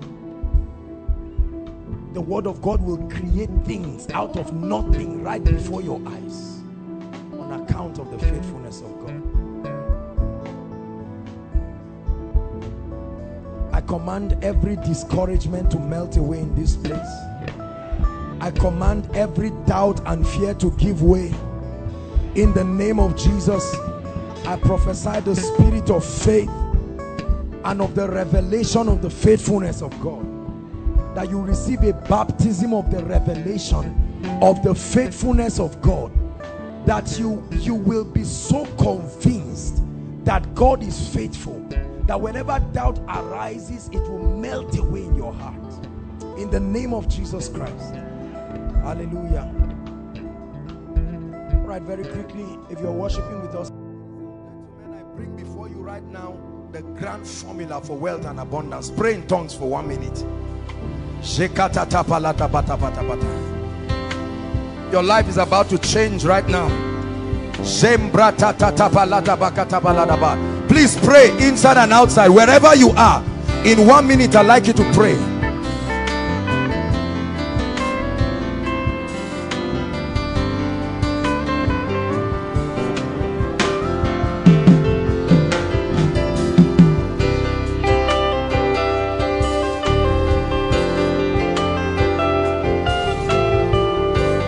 Hallelujah. The day I found this key, I shouted. Not Oyedepo's, I will never be poor, my own. I shouted.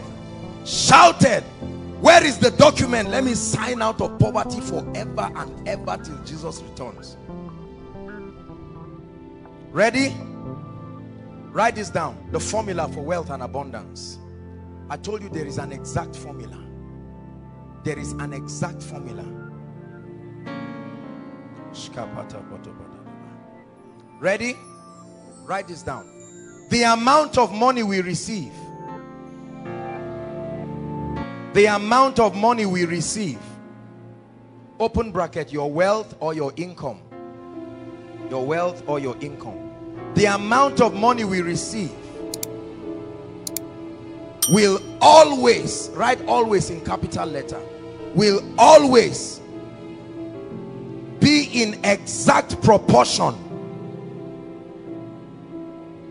The amount of money we receive will always be in exact proportion to, then write colon. Number one, there are three things I'm about to tell you now. The amount of money we receive, your wealth, your income, will always, this is a law, be in exact proportion to number one, the demand or the need for what you do. The amount of money you receive will always be in exact proportion to number one, the demand or the need for what you do. Put in bracket the product or the service you offer. The demand, underline the word demand. The demand for what you do. Number two, your ability, open bracket, your skill, expertise, proficiency, and then you can close it. Your ability to do what you do. Your ability to do what you do. And number three, the difficulty in replacing you.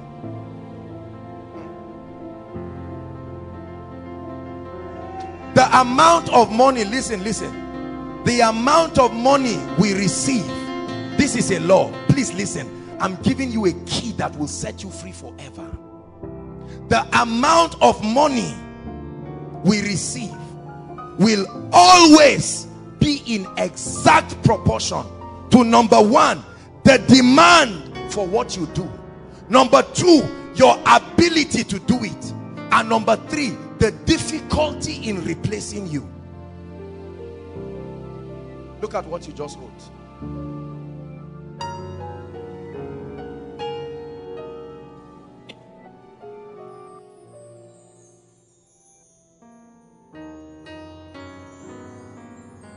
The demand for what you do, your ability to do what you do, and the extent to which it is difficult to find another replacement to you. This is the grand key, the irrefutable law.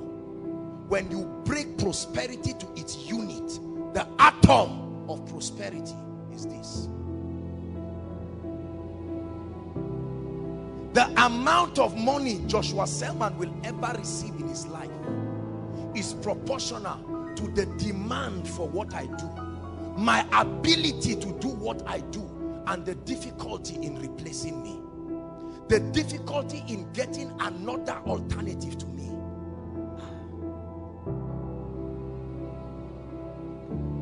Let's take it one by one. Number one, the demand for what you do. This is the formula for wealth, brothers and sisters. I searched and I found it. Every millionaire I studied, every billionaire I studied, every wealthy family, every wealthy church, every wealthy business subscribe to this formula. The amount of money where you are sitting right now looking at me, the amount of money that will come into your life will be in exact proportion of the demand for what you do, your ability to do what you do, and the difficulty in replacing you.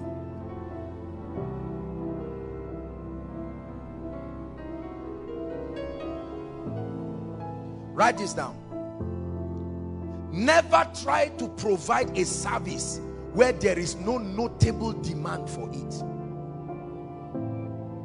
Never try to provide a service where there is no demand for it.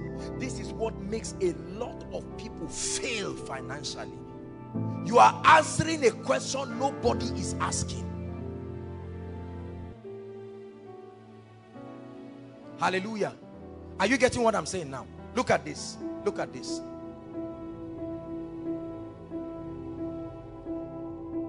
If this is my business, for instance, the level to which I will succeed in this business is first if there is a demand for this. Is that true? If there is no demand for this, who will pay you for it? Nobody. So many people are starting companies and corporations without asking whether there is a notable demand for what you are trying to provide. The first key to wealth is to realize that you are only paid for something when there is a demand for it. If there are no children in a place, why will you sell Pampers? There is no demand for it. Are you getting what I'm saying? Never try to start a business. When you want to get a job, trust God to get a job in a place, a corporation, a firm where there is a demand for their service. Nitel in Nigeria is almost packed out because technology diminished the demand for their service. Are you seeing that now? When there was a demand, what happened? They were rich. They had money. Are you getting what I'm saying? Typewriters. Those who sell typewriters today, if they did not change, will they be rich? Because there is no more demand. Never try to provide any service when there is no demand. This is the reason why ministers have their churches full, because there is a demand for what they are giving. They think they are rich because they are preaching the gospel. Hear me, Koinonia. This crowd, inside and outside, is here tonight because there is a demand. Are you getting what I'm saying? This ministry is excelling, not just because God called us. God called us, yes, but we are responding to a demand. For as long as there is a demand for my anointing, I remain relevant. For as long as there is a demand for the dimensions of the realities of the kingdom that I teach, they will continue to be relevant.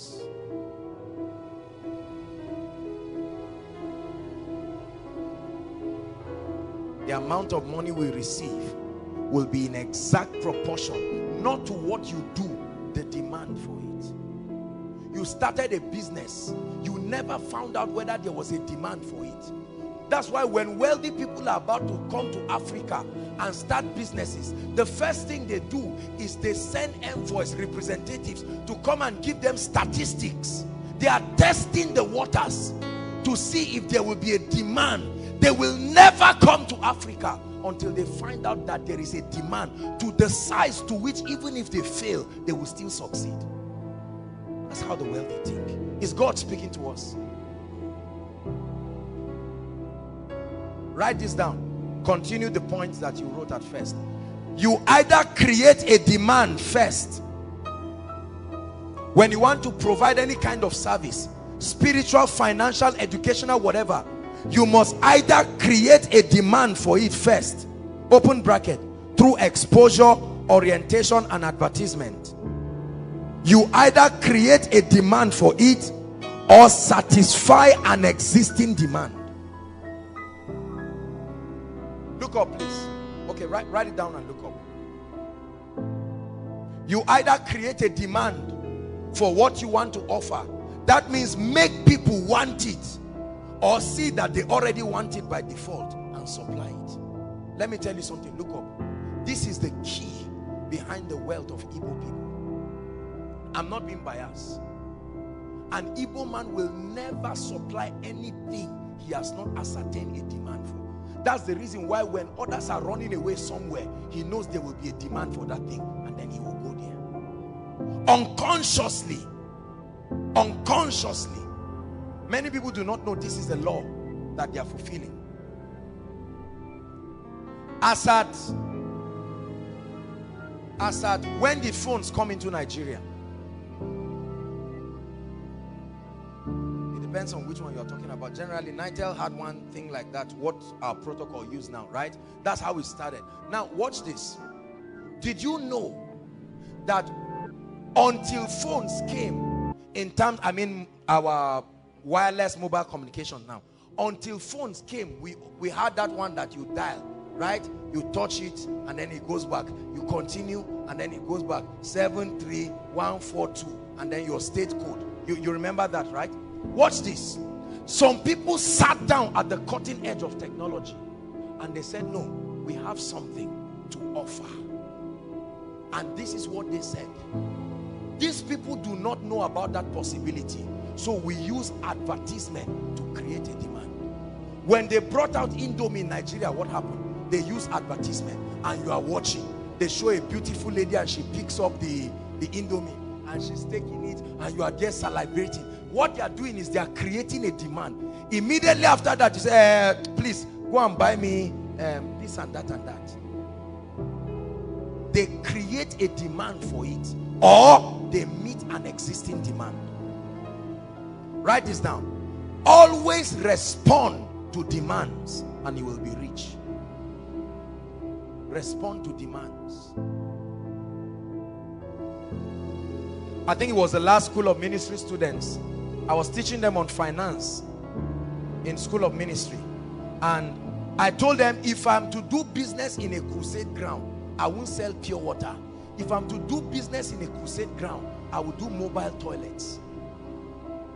Is there a demand for it? You are joking. You are joking. Sooner or later, no matter how bold you stand, you are in a crusade ground from 3 p.m. in the afternoon for a night vigil. You will need to ease yourself. And I won't be there. You will even know it's my own, but you just see me smiling. The goodness of God. As they are worshiping, I will lift my hands.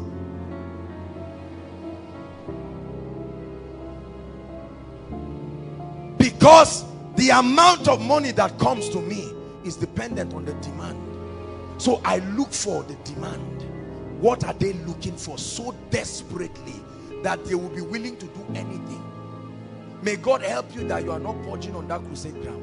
You would demand my service 1,000 times. And that's good for me. That's exactly the kind of atmosphere I want, as far as my business is concerned. It may look messy, but forget, the money is not dirty. You don't defecate on the money. Right? Are you learning something tonight? When a demand for a value or service becomes overwhelming, I want to give you a secret, a big secret right now.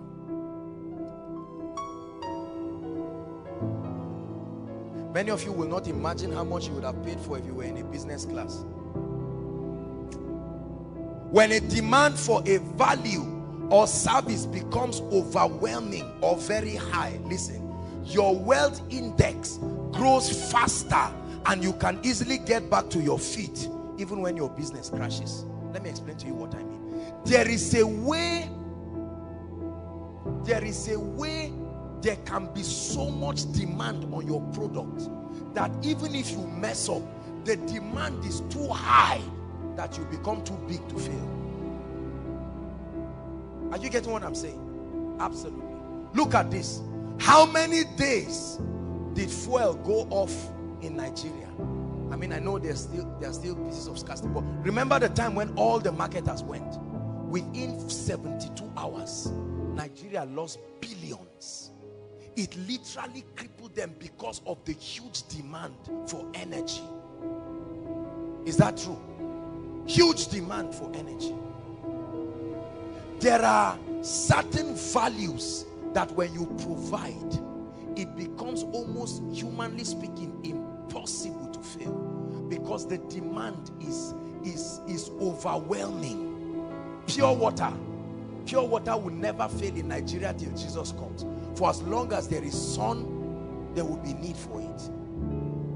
We drink water like camels in Nigeria. You finish one bag of, have you seen people take water? Somebody will just take and hold one and squeeze it like an orange. Take another one, take another one. That's money going. 5 naira or 10 naira if it's cold, right? And 50 naira just disappeared right now. Bang, bang, bang, bang. And the person selling it is smiling, and the person consuming it is paying.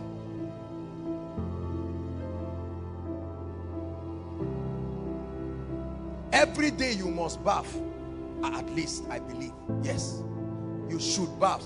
I'm speaking to the wider audience, not just you. There are thousands of people following, right? So the demand for soap will never stop, and the demand is so high. Every day is somebody's birthday. Photographers will never run out. Are you getting me? Restaurants will never pack out.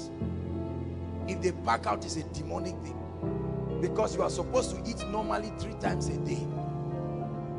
If you are busy or you don't have money, at least once. If you are fasting, that's all right. Praise God. I'm showing you that so many people are poor because they have not responded to demands. Those who have responded to the demands are the ones who are rich. because you will pay for anything you cannot do for yourself. It's a law. Whatever you cannot do. Guys keep paying in the restaurant every day because they cannot do it for themselves.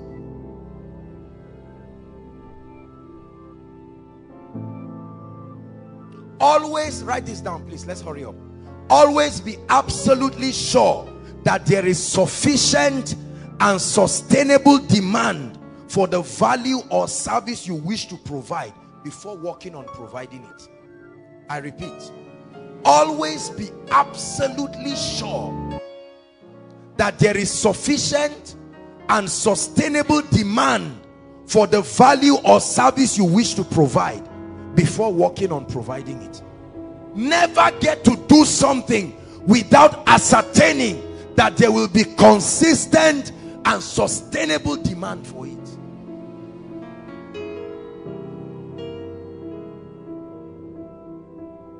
The amount of money we receive will always be in exact proportion to, number one, the demand. The demand. Watch this.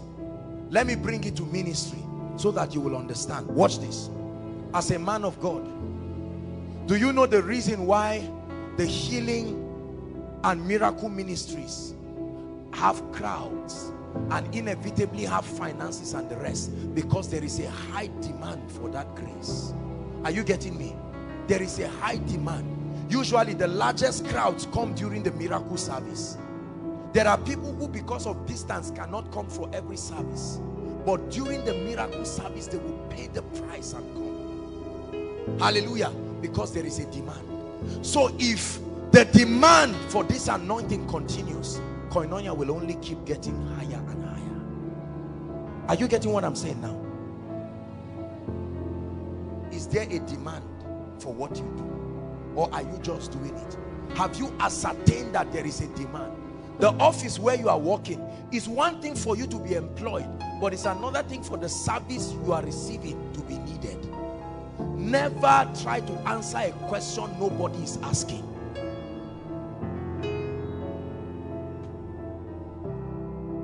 The second point, your ability to do what you do. We said the amount of money you receive will be in exact proportion to your ability, your skill, your expertise. Ability and skill and expertise is how you become a leader and a pace setter in what you currently do. Skill and ability. There is a direct relationship between skill and financial abundance. Please never forget this. There is a direct relationship between skill, between expertise, between competence and proficiency and financial abundance. It's not enough to be anointed.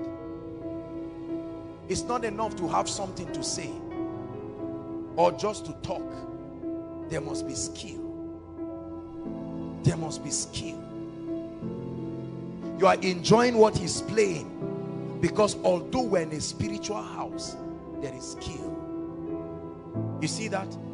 I'm preaching. You think I'm just talking until I break down the psychological implication of the things I'm saying. And you see all the things that are interplaying. In the midst of my sermon, you are laughing. In the midst of my sermon, I'm rebuking you. In the midst of my sermon, I'm challenging you. All of this requires skill. It's not just anointing. Are you getting what I'm saying? Your ability to do what you do. I love how some people that peel orange. Have you seen those people that sell orange? They are so flawless. You bring orange to them and you see them talking. They're just talking and peeling it. When you see a master do something, it becomes flawless. That's how you must be if you want to be rich. Don't think rich people are dafts. Rich people are highly skilled people in the area where they function. Those who are promoted in every organization are those who are skilled. Many believers do not pay attention to skill and expertise. We pray in tongues, we fast, but organize any program for capacity building and see people reject it. They think it's carnal. They think it's not spiritual. So the man sets up the church and he does not know how to speak to people. You enter the presence of rich people and you don't know the skill to communicate to them, and so they throw you out of that place. You speak to business people and you don't have the skill to talk to them. Ministry is not about preaching and throwing people on the ground.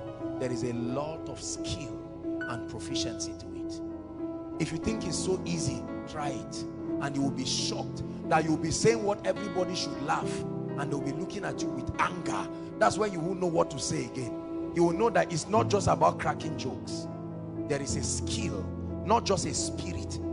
The Bible says, and David led the people with the integrity of heart and the skillfulness of hands. David did not throw Goliath just through the anointing. It took skill. The Benjamites, theologically speaking, they were so skilled in throwing slings that they could diverge arrows. In other words, you could shoot an arrow and they will use a sling and diverge it. They were that skilled. So don't you think God just came upon this guy? Samson was not just anointed alone, he was skilled. Bezalel, have you read about Bezalel? The spirit of creativity and excellence came upon him. The 3 Hebrew boys, the Bible says, and in all the matters that they were tested in, they were found 10 times better. How many times? In what you do you have ability or just desire? You set up a restaurant, nobody likes your food. Something is wrong. There is a demand for it, but there is no skill. And you think it's demons. You are fasting and running around your parlor, whereas you should go and settle down and meet a caterer, not a mediocre. A caterer. Buy the truth. It will cost you.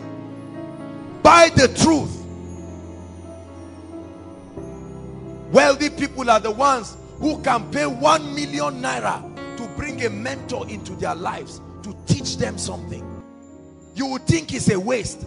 You are paying somebody 1 million just to talk to you, but they value it that much. How many believers can pay for knowledge?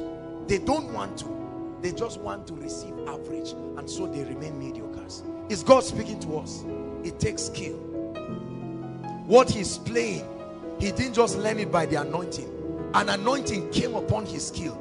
The fire will never fall until there is a sacrifice. What skill are you lifting up to God to anoint? He said he will anoint the works of your hands.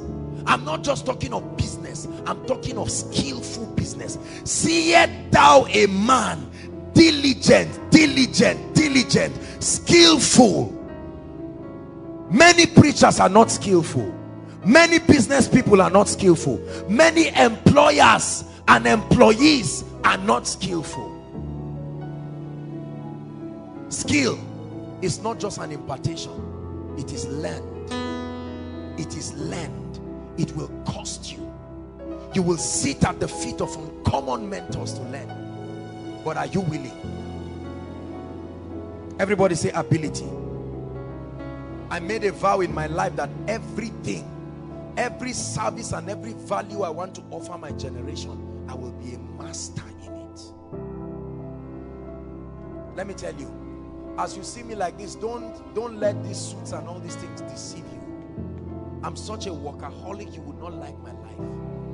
You will like me when you see me on suit standing. If you come close to me, you will run away from me, because my life is irritating.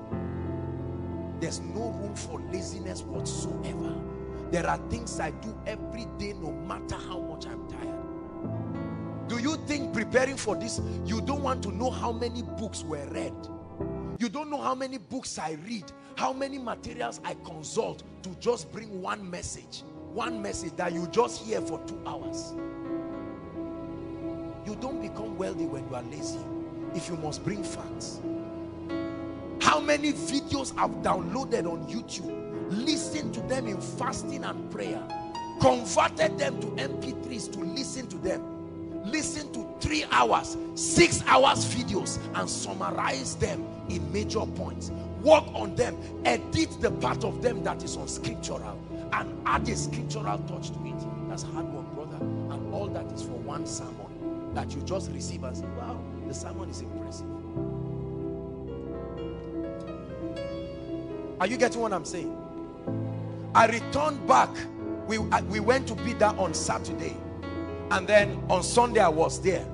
On Monday, Tuesday, I passed through Abuja to Kogi State to go and greet the family of our dear one who transited.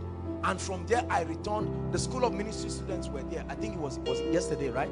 I returned. As I returned, I just went to take my bath and rush. We were here having lectures from 6 to about past 10. I had barely rested when I got up, and then I had to plan, do a lot of things, had to run to town, see a few people this afternoon. I am here. First thing tomorrow morning, I'm off to Kaduna. We have a meeting in Kaduna. From Kaduna, we're passing straight to Kano for an evening meeting. Sunday, we are back 3 o'clock on the dot. There is lecture, School of Ministry. Monday, there is counseling from morning till night. And next week is my birthday. Hello. Don't you ever, hold on, don't talk, we'll talk about birthday after the service. If you ever think wealthy people do not deserve their money, change your mind tonight. You don't know how hard they work. There are people 6 o'clock, their shops are open. They close past 12. There are others who open to 12 and they close to 7. Skill, diligence. You get up and you say you are a motivational speaker, and they ask you what is success. Say, according to Brian Tracy, according to you, what is it? You get up and you are a preacher, and all you are doing is copying and pasting messages. As you are preaching, they'll help you complete it and tell you where you got the sermon from, and they will tell you the site you downloaded. No originality. It takes skill. You think it's easy to buttress points. I can communicate any point and sing a song to support it. Listen, it's not just anointing, it is skill. Right? You know how many things the worship team people don't eat to sing well? You just know every time you hear them, you are kneeling down. Find out how many things are out of bounds for them. Things they love so much. He that desires mastery is temperate in all things. What are you willing to give up to be skillful? Don't just say, Apostle is blessed. Guy koinonia is lucky. Oh, wait until you see our leadership trainings. Wait and see the workshops and the retreats that we have for our leaders. Wait and see the way we build them. You come and see the various departments. You think these guys are just standing by default?